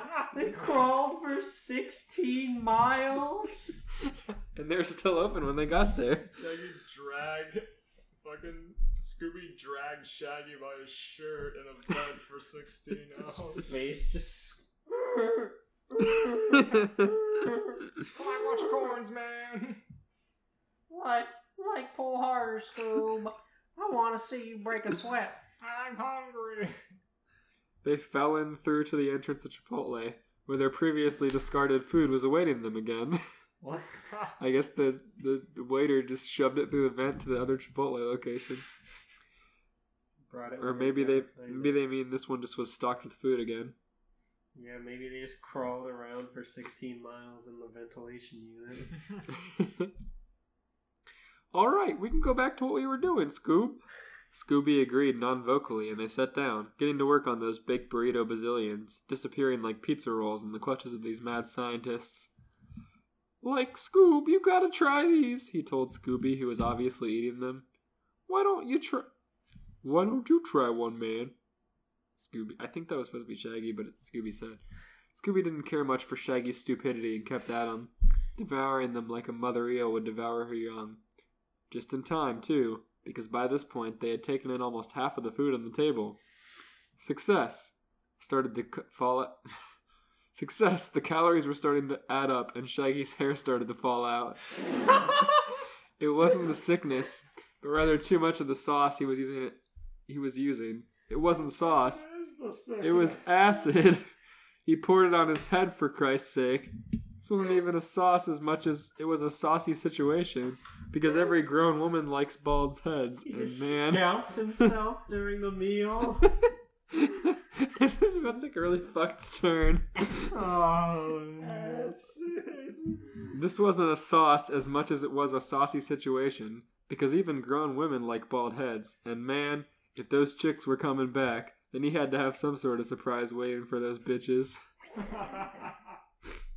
They took out a chilled halo from a freezer and shared it. They putting it on each other's heads, reenacting the gods that they spited as children. Look at me, Scoob! I'm an apostle of hell! Scabby lurched forward and lost control of himself, spilling all the saliva out of his mouth. He's now apostle from hell, man. Spilling all the saliva out of his mouth. Oh my God, I'm an apostle from hell! He's now completely dry of moisture. Scooby, on the other hand... The body's 60% water! Shaggy lost 60% of his body. Scooby, on the other hand, was too busy with the inherited narcissism that latently airborne. He combed his hair in an obsessive, dirty manner, like a newly born whore. His pelt started to change color from dog brown to blood red. Obviously, this comb functioned more as a razor. Shaggy took responsibility in getting the first aid kit from the deep freezer, and spilled all the contents over Scooby's head in an attempt to subdue him. But this only intensified the self-grooming that dog mind equated to suicide. Oh, God. Like, Scoob, if you don't stop, I'm gonna eat all your pizza!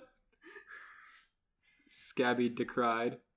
Scooby did at least several horizontal spins in order to snap himself out of his delusional fever of self-importance. Right, where was I, Scraggy? Scooby wanted out. Jesus Christ. Shaggy's took a while to move slowly over to Scooby's shoulder, made sure he was staring hard at the floor, and said out loud, You were in... You were in hell, old pal. You were in hell. Oh, hell. He twisted his hair into dreadlocks to cheer up the now resuscitated dog, who could still only speak in rhymes, in his own head. I don't want to imagine Shaggy with dreadlocks. No, Scooby's dread. Yeah, Scooby's Shaggy hair. twisted Scooby's hair into dreadlocks. Shaggy burned all his hair off, remember? To impress the bitches. Oh my As he God. was gobbling down on some... This dog is just covered in knots. in nuts and blood. They're turning into a fucking Adult Swim cat. Turning into monsters. Let's just eat more of the food, huh, pal? The dog was not paying attention to any human speech at this time. Too many problems with the facility. Rust lined just about every tangible surface in this place, even the sinks, even the fridge, even the ceiling fan. This rust was rust for bust, and I lust. There's more to be had from this, Scooby's inner mind pondered. Scooby dashed from the kitchen back to the table, only to find that the refrigerator was squashing all the food they worked ever so hardly to eat. Scooby's first reaction was to attempt fitting his head underneath the several-pound fridge and lap up the quashed food from underneath. That's like the most real dog thing he's ever done. True. This story is tearing you to pieces. Yeah, it's cursed. So wait, how did this fridge get on top of his food? It doesn't matter. Okay. It doesn't matter. Okay. But, Scooby knew that most of the food was now unattainable, all gone, all vooshed out of restaurant like his ambitions long ago. This dog was going outside, but now look at him, stuck in a bathroom with automatic stalls. The environment was skipping too much to be interesting, or appropriate for the situation. And when all sense was lost, in came Scrappy-Doo, in shining armor, with a courageous face, with flags and banners streaming side by side, held up by dismembered puppy paws. Truly the glory had arrived just in time for the dog to lay his head on his companion's shoulder and weep nothing but slobber. "Hello, my friend. I have returned from a vacation to death," Scrappy proclaimed, pronouncing every word incorrectly. The boys got together and had themselves a nice time out, effectively leaving the plaza and walking around outside where aspects of Chipotle still linger. Elias, reread that sentence but mispronounce every word. Okay. Hello, I'm Frem. I have returned from vacate to death, Scrappy proclaimed, pronouncing every word incorrectly. The boys got together and had themselves a nice time out. So Scooby's just in mental hell right now. This is nothing. He's over it. Scrappy's here. He's over it. Scooby's dying. That was not... I think that's his imagination. We can only hope. But to continue... Scooby's fucking losing his mind. Yeah, so they walk out... It says all the boys walk outside, which would be Scrappy, Scooby, and Shaggy. Mm-hmm. But it says... Outside, aspects of Chipotle still linger. Burners that made burritos were hung by tree branches. The tiled floor replaced the grass and concrete that was supposed to be lining the outdoors. Ceiling fans were falling continuously from the sky. The cheap ones bought at Lowe's by an overstressed, overweight, overencumbered piece of shit. This is so scary. His name was pronounced Manager. These were troubling accessories to the outdoors, ones that Shaggy knew full well he may not escape. Did they do something wrong? Did they finally order too much food? These were questions that were immediately forgotten upon gestation because, look over there, an ice cream parlor, Scoob! Even the valiant Scrappy couldn't resist, although he very well could have. In the parlor was a masked marauder with mumbo-jumbo and his mantra of MASH. What am I describing, you ask? He had a tapestry of human lies draped behind him, while ice cream was spilling in a perpetual fountain with only 6 colors. I mean flavors. What would you boys like today? I do have ice cream, but I also have fingers. He moved his fingers like an ape would have multiple penises if he had them. Well, I don't know. I was just fixing for a vanilla scoop. Shaggy bit down on his nails and felt strange pleasure. Well, I can certainly help, but I also can certainly ignore you. The man closed his eyes and waited for them to leave. I can certainly ignore you. That man is amazing. Hire. The man closed his eyes and waited for them to leave. But this was in vain. Everyone in this town's hungry. After Chipotle reopened, he reopened his eyes, only to find that they in fact didn't leave and stole most of his possessions. And to think I was being enigmatic. Leave, but they've stolen everything. They're just carrying his things. Maybe all his ice cream. Holy shit. He packed up what little he had and started walking down the familiar path he'd walked through many times when he was a toddler, alone with his parents. I remember when these leaves still had juice in them, he said, while biting down on a various few leaves of poisonous pucker plants. His lips were drying quicker than his liquor, which was evaporating quicker than a child's snicker. I remembered when these leaves still had juice in them, he restarted, his soggy breeches leaving the several trails of intersecting juices. His eyelids dropped, his knuckles whitened, his teeth curved outwards like an untamed nails from an institutionalized man. This is horrifying! What is going on? I'm losing my brain. The sun set and rose 700 times before he fell headfirst into the trail, feeling this. It's like 2 years. Where is this going? Hey, that's as long as it's been since we last read this one. That is true. Then, I remember when these leaves still had juice in them, the eyes were dry, and the scenery faded into calcium, dirt, and talcum powder. The skeleton was the first thing to go, all crumbly and ritted by the winds, and all fading and dispensing in solitary retardation. Then the muscles spooled out like strings, all sentient like hovering tapeworms. Scooby and Shaggy resisted the urge to walk any further before they realized they left their empty wallet back in Chipotle. They looked at each other, giggled, then screamed, "Scooby, this really bites the dust!"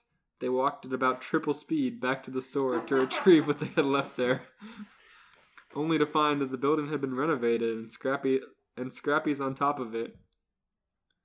"I have all the superpowers," Scrappy deluded, as he put his left paw on his heart and his right paw on his left paw. "Right round from rare, Rappy." Scooby just covered his eyes. All the superpowers. He's literally all for one. So, yeah, the building had been renovated. Scrappy's standing on top of it, saying he has superpowers. Scooby says, "Get down." The sun grew awfully bright, and within minutes the roof, lined in sloppy tar, caught on fire. Scrappy, with no place to go, just ran around the smoldering hot top of that building until the entire thing dropped. It just took all the time in the world for the debris to finally hit the ground, but when it did, Scrappy's bones flew out like projectiles and impaled trees, car windows, and a pup named Scooby-Doo. Scooby was fearful of his life because the bone took him far, far away, past the park and past the trees, past the garbage between Shaggy's knees, through the highway and out the door, into the field forevermore. Scooby landed nicely in a puddle of sand, where his rear end knocked against a piece of contraband. He looked at it, puzzling, wondering why it was there, but a close examination revealed that it was covered in hair. And oh, he knew how it got there. Sniffed it once, barfed, sniffed it twice, and he took it back to Shaggy, who was tapping his foot, waiting for his friend to come back.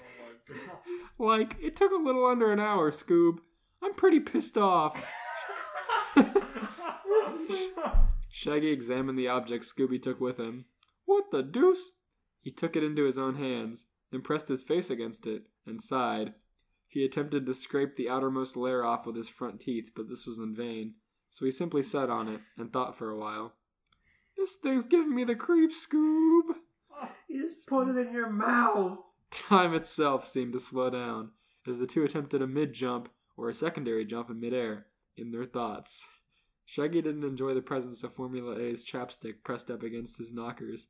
He demanded a refund, but no one was there. Where did all the money go? Where's the French kiss?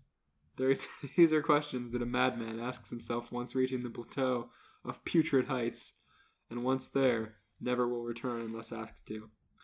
"Man, if only I could, go to the basement of Chipotle." The screen started spinning a flurry, and in a hurry, they all got there, all disheveled, like they had just gotten out of a goblin's mind. "Let's never go outside again, Scoob." They walked over to the furnace, which was cooking at a steady 80 degrees Fahrenheit, warming up everything, but just barely. The year-old posters that lined up the walls reminded the characters that Chipotle used to be an eating place with integrity, but had since corroded into a senseless place of despair, especially with a new color scheme. There was nothing to eat down there besides some spiders, French toast, and guacamole. Combine the three and you get a whole lot of guac. Knock, knock. The door knocked for some time, and when Shaggy opened it, it was Fred. "I heard you guys stumbled onto a mystery," said Fred, while lifting a weight with his right arm. "Yeah, man, some mystery. I feel like I've been wandering this place for hours." Scooby replaced the hole in his eye with a die, which he could turn to any number between 1 to 6 to give answers to people without talking.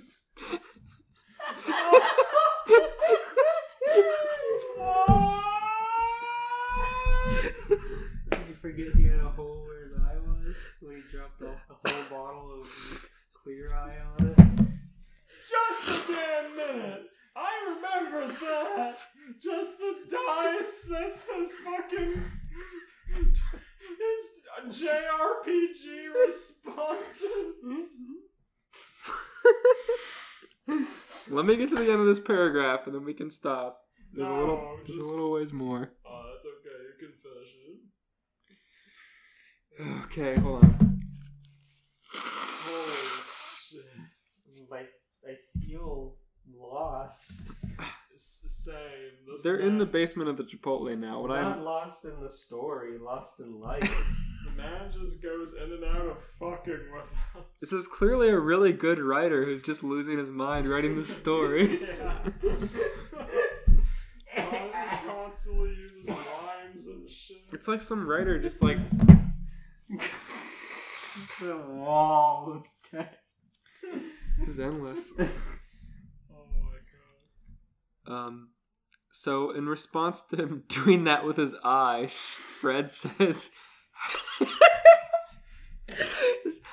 how are you doing, Scooby? Question mark. Fred inquired. Scooby flexed his Flexed his what? Get off the floor. Scooby flexed his face and the die shifted to 2. Fred kind of stared at him for a while, then switched the weight to the other arm.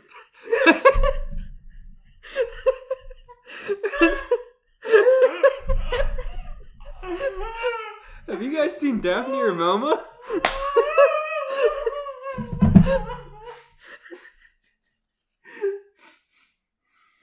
I'm sleep.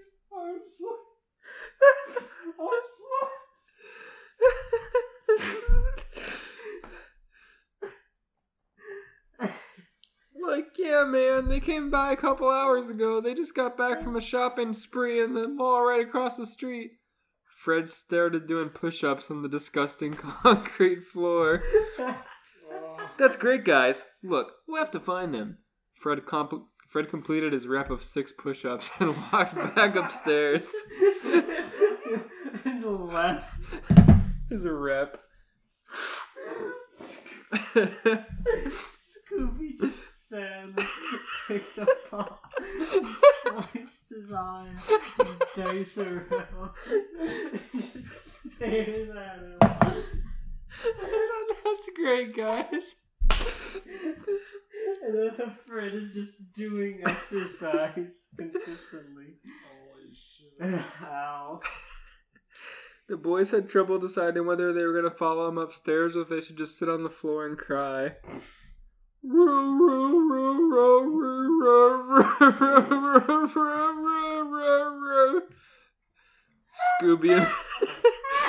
Scooby runs upstairs. That's the most painful sound I've ever heard.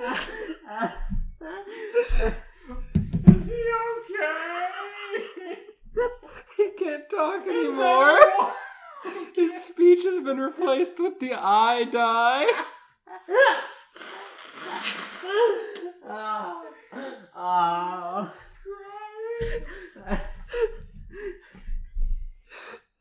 Listening to this damn story is like listening to a fucking writer having a fever dream. Scooby ran up the stairs, slid on his paws, attempted to change direction but failed, and ran straight into a giant clown's face, also known as the door. Why not? Shaggy almost followed him, but he knew it would just lead to more insanity, so he laid on the floor. Just for a couple seconds, he said to himself, but surely it took much longer. When he finally decided to get up the stairs, they had already accumulated dust on them, and when he got to the very last step, he saw Fred waiting for him with a pup named Scooby-Doo. They decided to take the roller coaster out. 3 seats, just enough for them, and off they go at 16 blazing miles per hour, out of Chipotle and into the plaza where the precocious, pimply-faced peers were still perusing the parliament. When the girls met up with Freddie, he knew that he really had to go, so he let one of them wipe their faces off with his ascot, and then he disappeared. "I'm off, see you guys." Fred took a leap of faith, but faith wasn't so, and then he broke his bones. Which ones? Can I just say He can that's tell- like my kind of writing right there? And then he broke his bone. He's so fit, though. He jumped off, You know, broke his do bones, 6 push-ups. and then it says he continued to slide on the concrete until he was out of sight. Velma and Daphne giggled at how much they had bought with so little money. Enough magazines to stuff an entire house full with no space left. Shaggy looked at the mass of paper, nudged at Scoob, and then pulled out a gun.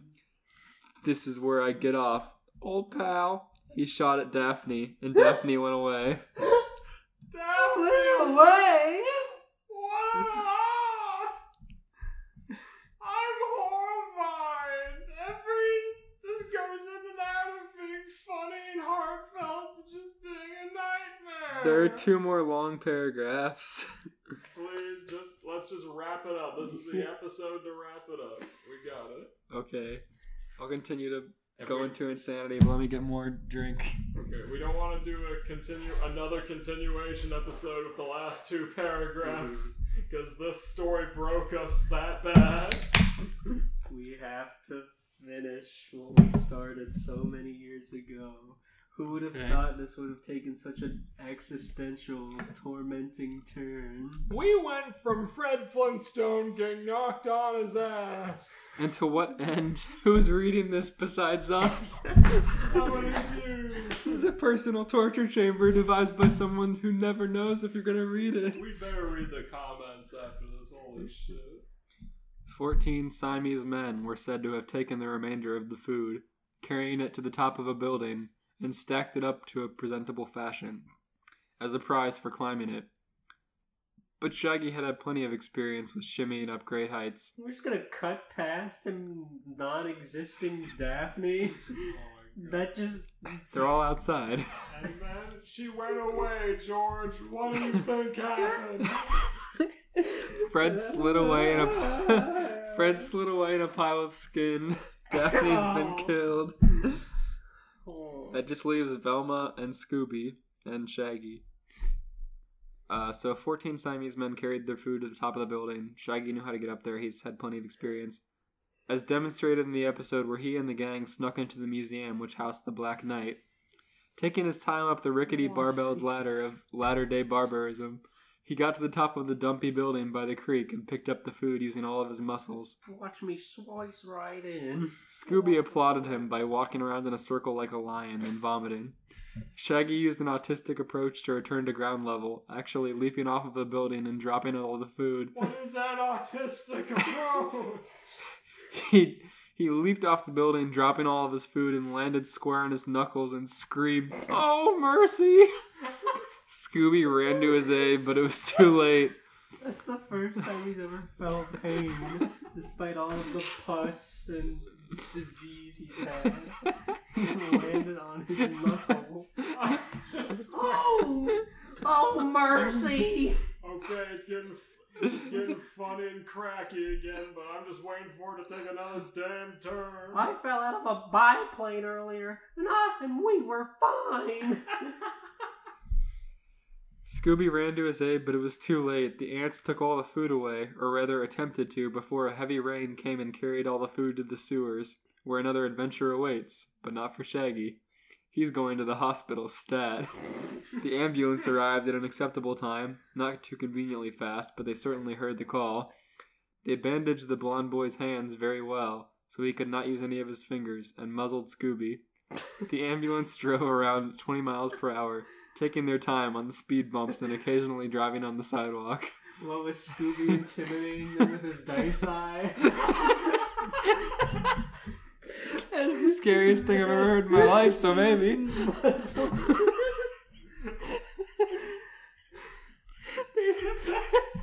Imagine they turn to the dog and say, "Oh, hey, puppy," and it just silently. And its eye changes from a 1 to a 3.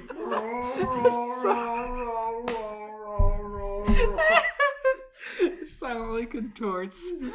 Shaking him off as they're trying to muzzle him. Subtly flexes his face. I guess it's his dog. We should take him with us.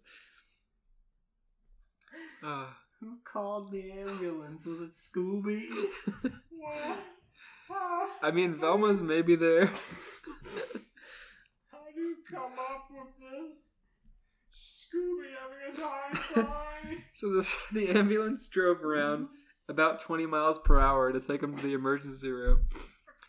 If I could so the driver was pretty lazy and tired, thought to himself, if I could have any job in the world, this would be it. Using his prehensile Dalmatian paws to stack dominoes on his dashboard while paying adequate attention to the road. When they finally got to Coolsville Hospital, maybe this is like in reference to the Dalmatian dog that works with in the Scooby-Doo series. Is like driving the car also right now. Anyways, when they finally got to Coolsville Hospital, Shaggy's bandages were soaked in the blood of another man, and Scooby bit his muzzle off. These were dark times, it says. Shaggy like Scooby like pokes the muzzle into his mouth and then slaps it off his face like a noodle. Shaggy bashed somebody. They have the audacity to say in the middle of this paragraph, these were dark times, period. The blood of someone else on his raft. Those are the blood from when he landed on his knuckles. No, it said the blood of someone else. I'm They sorry. got to the hospital and he maliciously beat somebody. The hospital doors opened on their own, and Shaggy was escorted by the driver to the emergency room, where 7 civil nurses awaited to perform surgery, and civil celibate Daphne, who was shot in the upper breast by a bullet that did its best. "Bless you," she said. She blessed as the bullet in question was undressed, revealing gunpowder, a written note, and a key to a chest. A pup named Scooby-Doo? With this key, she closed the hospital on the outside, and walked into a storm of confusion into the nature trail of her understanding. She was lost. Was this Daphne or the nurse? I think this is like Daphne's mental state right now after getting shot in the hospital. The nurses started by doing twirls and kissing the injuries on Shaggy's knuckles one at a time, like a very elaborate dance. They wore lipstick that mimicked the color of common woods used in housing, mahogany, blackwood, and contoured billybib blockwood.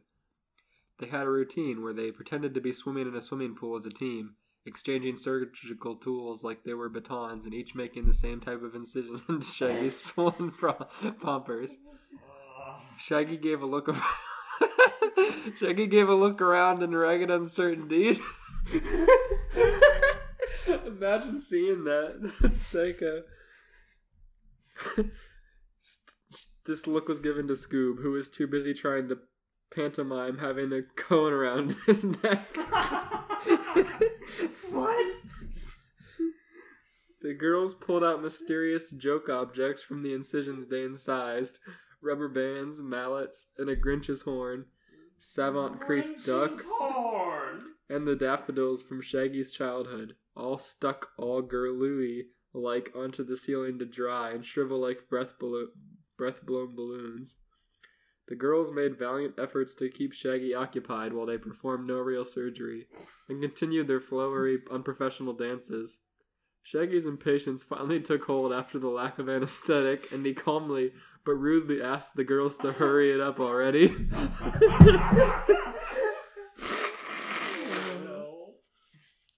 I mean, fair enough. The lack of anesthetic. They're just cutting into his knuckles. He's just annoyingly watching them dance around and make comedy routines. As they pull out slapstick items from inside of his body.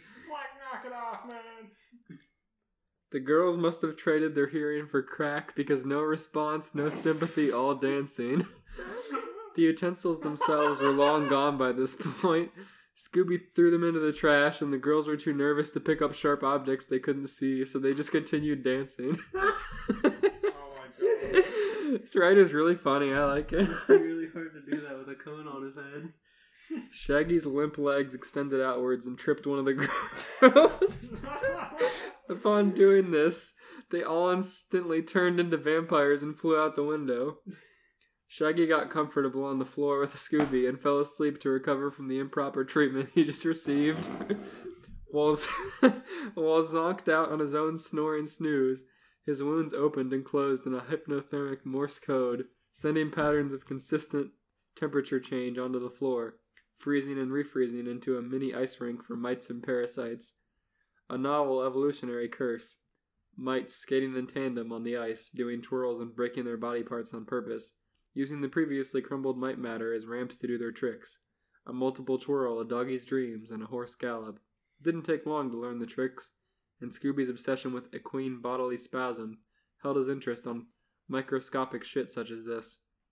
The mites all passed Doggy's peripheral vision, yelling, "Hi, Scoob," or "How's the weather up there?" They screamed, giggling before they destroyed themselves for the spirit of the circus. One mite even took the initiative to jump onto Scooby's nose, burrow into the sensitive nervy follicles, and transmit deadly computer virus codes, which didn't affect the beast, not in the slightest. A deadly computer virus. Scooby pawed his face and rid it of the criminal, then sighed and sat on the ice rink. This was where he started to notice his tongue. It had been getting more and more inflamed and slobbery in the past few days, leaving giant trails of Komodo spack all through his travels. Komodo spack. The bacterium that rested on the spit would be useful to kill criminals with, but all Scooby cared about was his knives. Knives and forks and spoons. They could have eaten all the food by now if they had these, but finger food is slow eating. Ideal for a family setting or if you're watching your weight. Dogs aren't supposed to watch their weight, but in light of the chubbiness Scooby was gaining, he put his muzzle back on and whined, just to entertain himself. Shaggy unclenches his fist, took a deep, sour yawn, the vibrations of which shook all the plaque from his teeth, and spit yellow spit like a miniature fountain onto Scooby's head. Like, if it weren't for those girls, I'd still be outside with these hands of mine and hurting like hell, Scoob. Maybe I should be more careful with how I land my jumps. These knuckles aren't very good for absorbing impact. He looked at his swollen, gaping punctures and sighed, rebandaging them to look like boxing gloves. He punched Scooby square in the nose, but it only hurt him. Yow!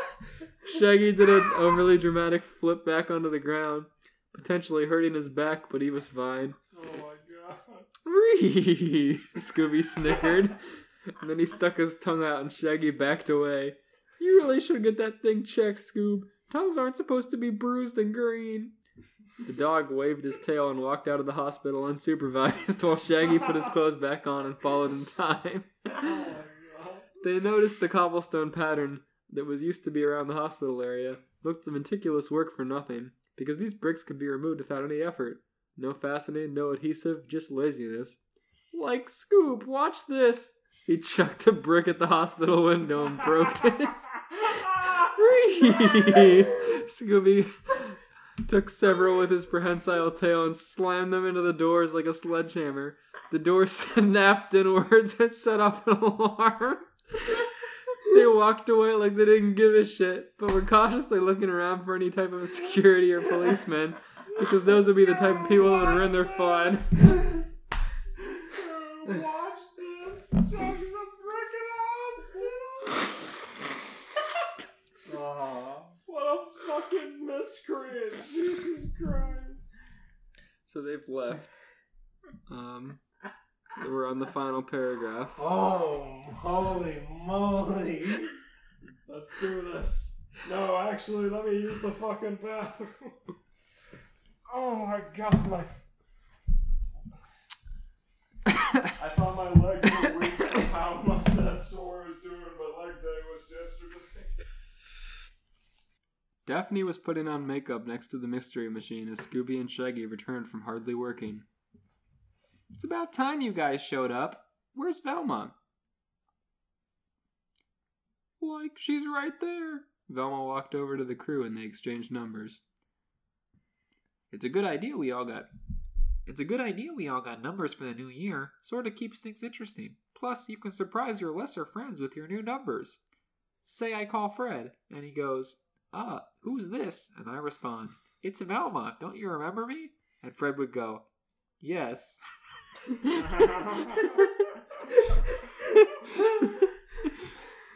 Shaggy really didn't care, because his telephone number was the same number as the local Chipotle's. If I ever need to ring some eats, I know who to call. Myself. He called his own number and got a busy tone, then hung up and sat on the ground and started scratching his head in severe confusion. Scooby's tummy grumbled. He looked around for the nearest edible thing and found it. A stray cat walking by itself in the middle of the highway next to TGI Fridays. The cat also had a collar on, but it was an electric collar that had a very extensive range, so the cat just kept getting shocked and shocked while in the middle of a busy highway. It smelt cooked, but it was still moving, probably in spite of its own demise. Oh my god. The cat's tail was curled in like a fancy onion ring, and its eyes were baked bean red. The meows it mewed were a jumbled mummer of hisses, teeth chattering, and grunts of panthers provoked by pain. Scooby knew that he would have no food for the next few weeks, considering the newest diet his muzzle was forcing him on. So he decided to take the assertive action and eat this cat before death got it first. Using only his bottom right paw, he leaped over the head of his friends and sprung onto the highway, where a Frogger scenario was about to take place. The cat still had some chess logic intact in that cooking cranium, and decided to make a night's move to the median, where other hungry dogs were waiting. Scooby saw this plan coming from a foot away, and reacted a little slowly, but still got to where he needed to be, on the back of another dog, another Great Dane in fact, much older than he. The dog barked 14 times before scratching his head with his foot, sticking said foot in his mouth, biting it, and then howling.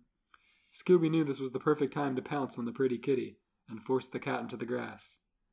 Kitty's limbs started spasming and clawing at anything it could reach, but it was fruitless.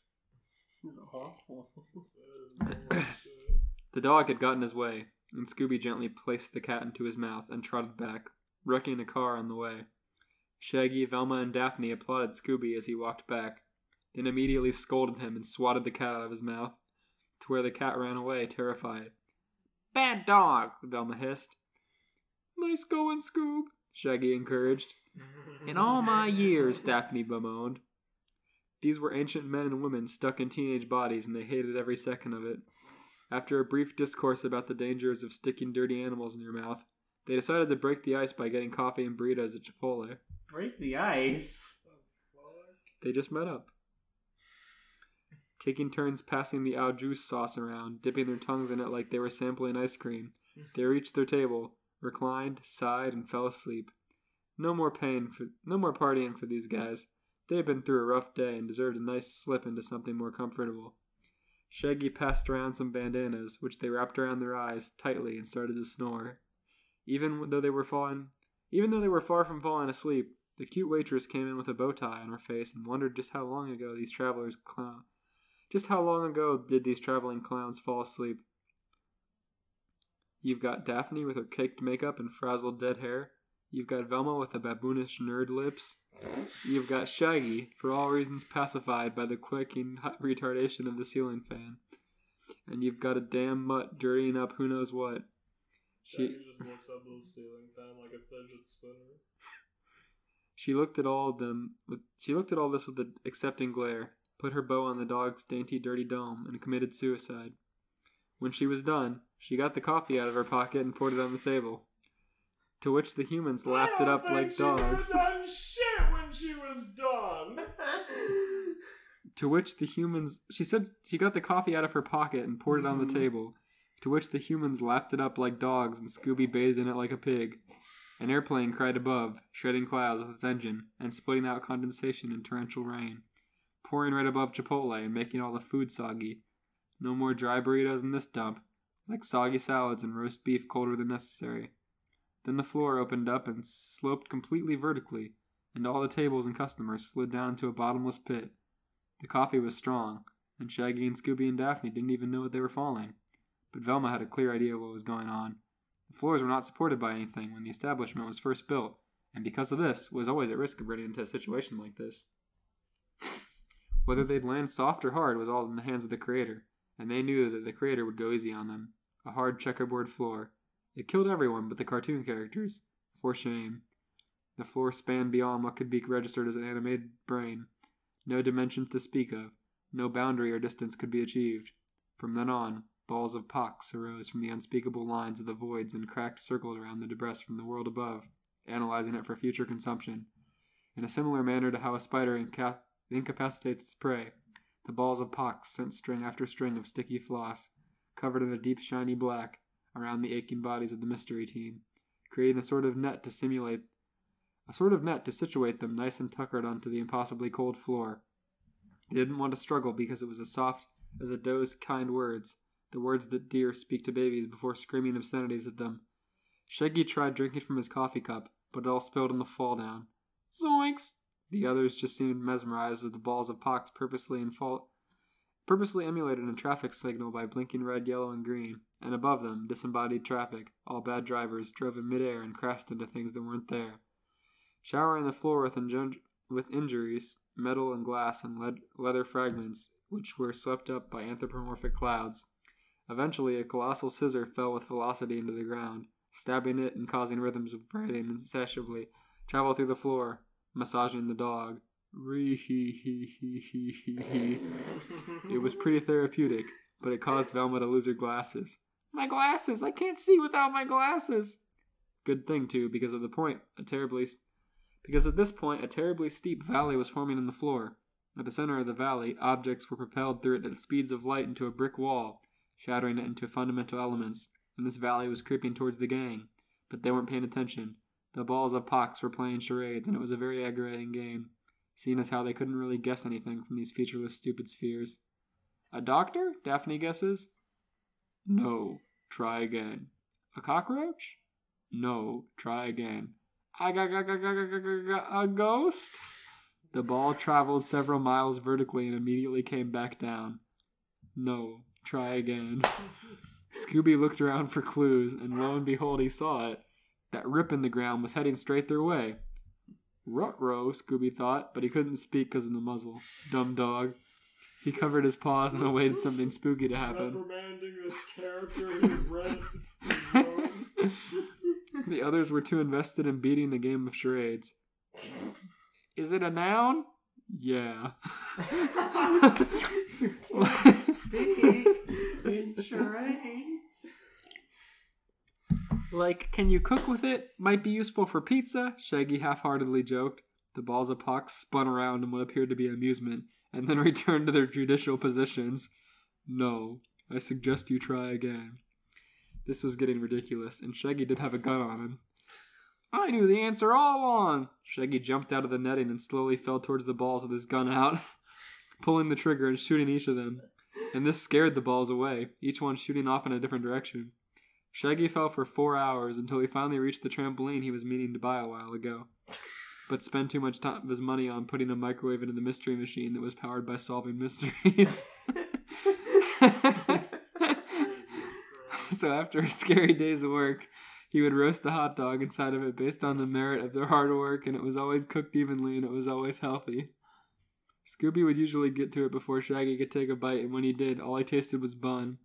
To which he would look at Scooby, and Scooby would look at Scrappy, and Scrappy would look at himself in the mirror and wonder why he ate a hot dog.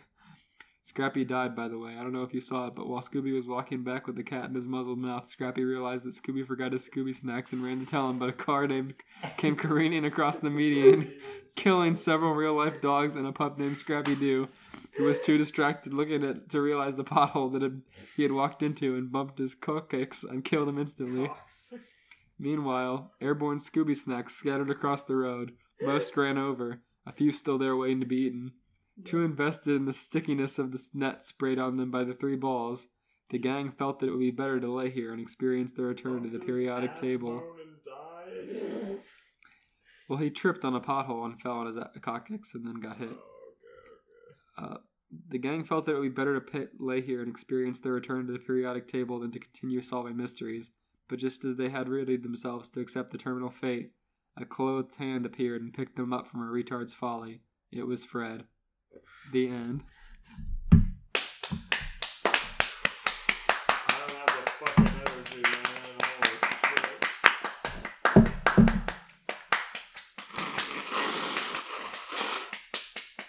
Thank you guys so much for joining us for our anniversary special. Thank you. We'll see you next time. Good night. Good night. Wait, what would you rate the entire 50 episodes? Perfect. Ouch. It's been a good year. 3 years.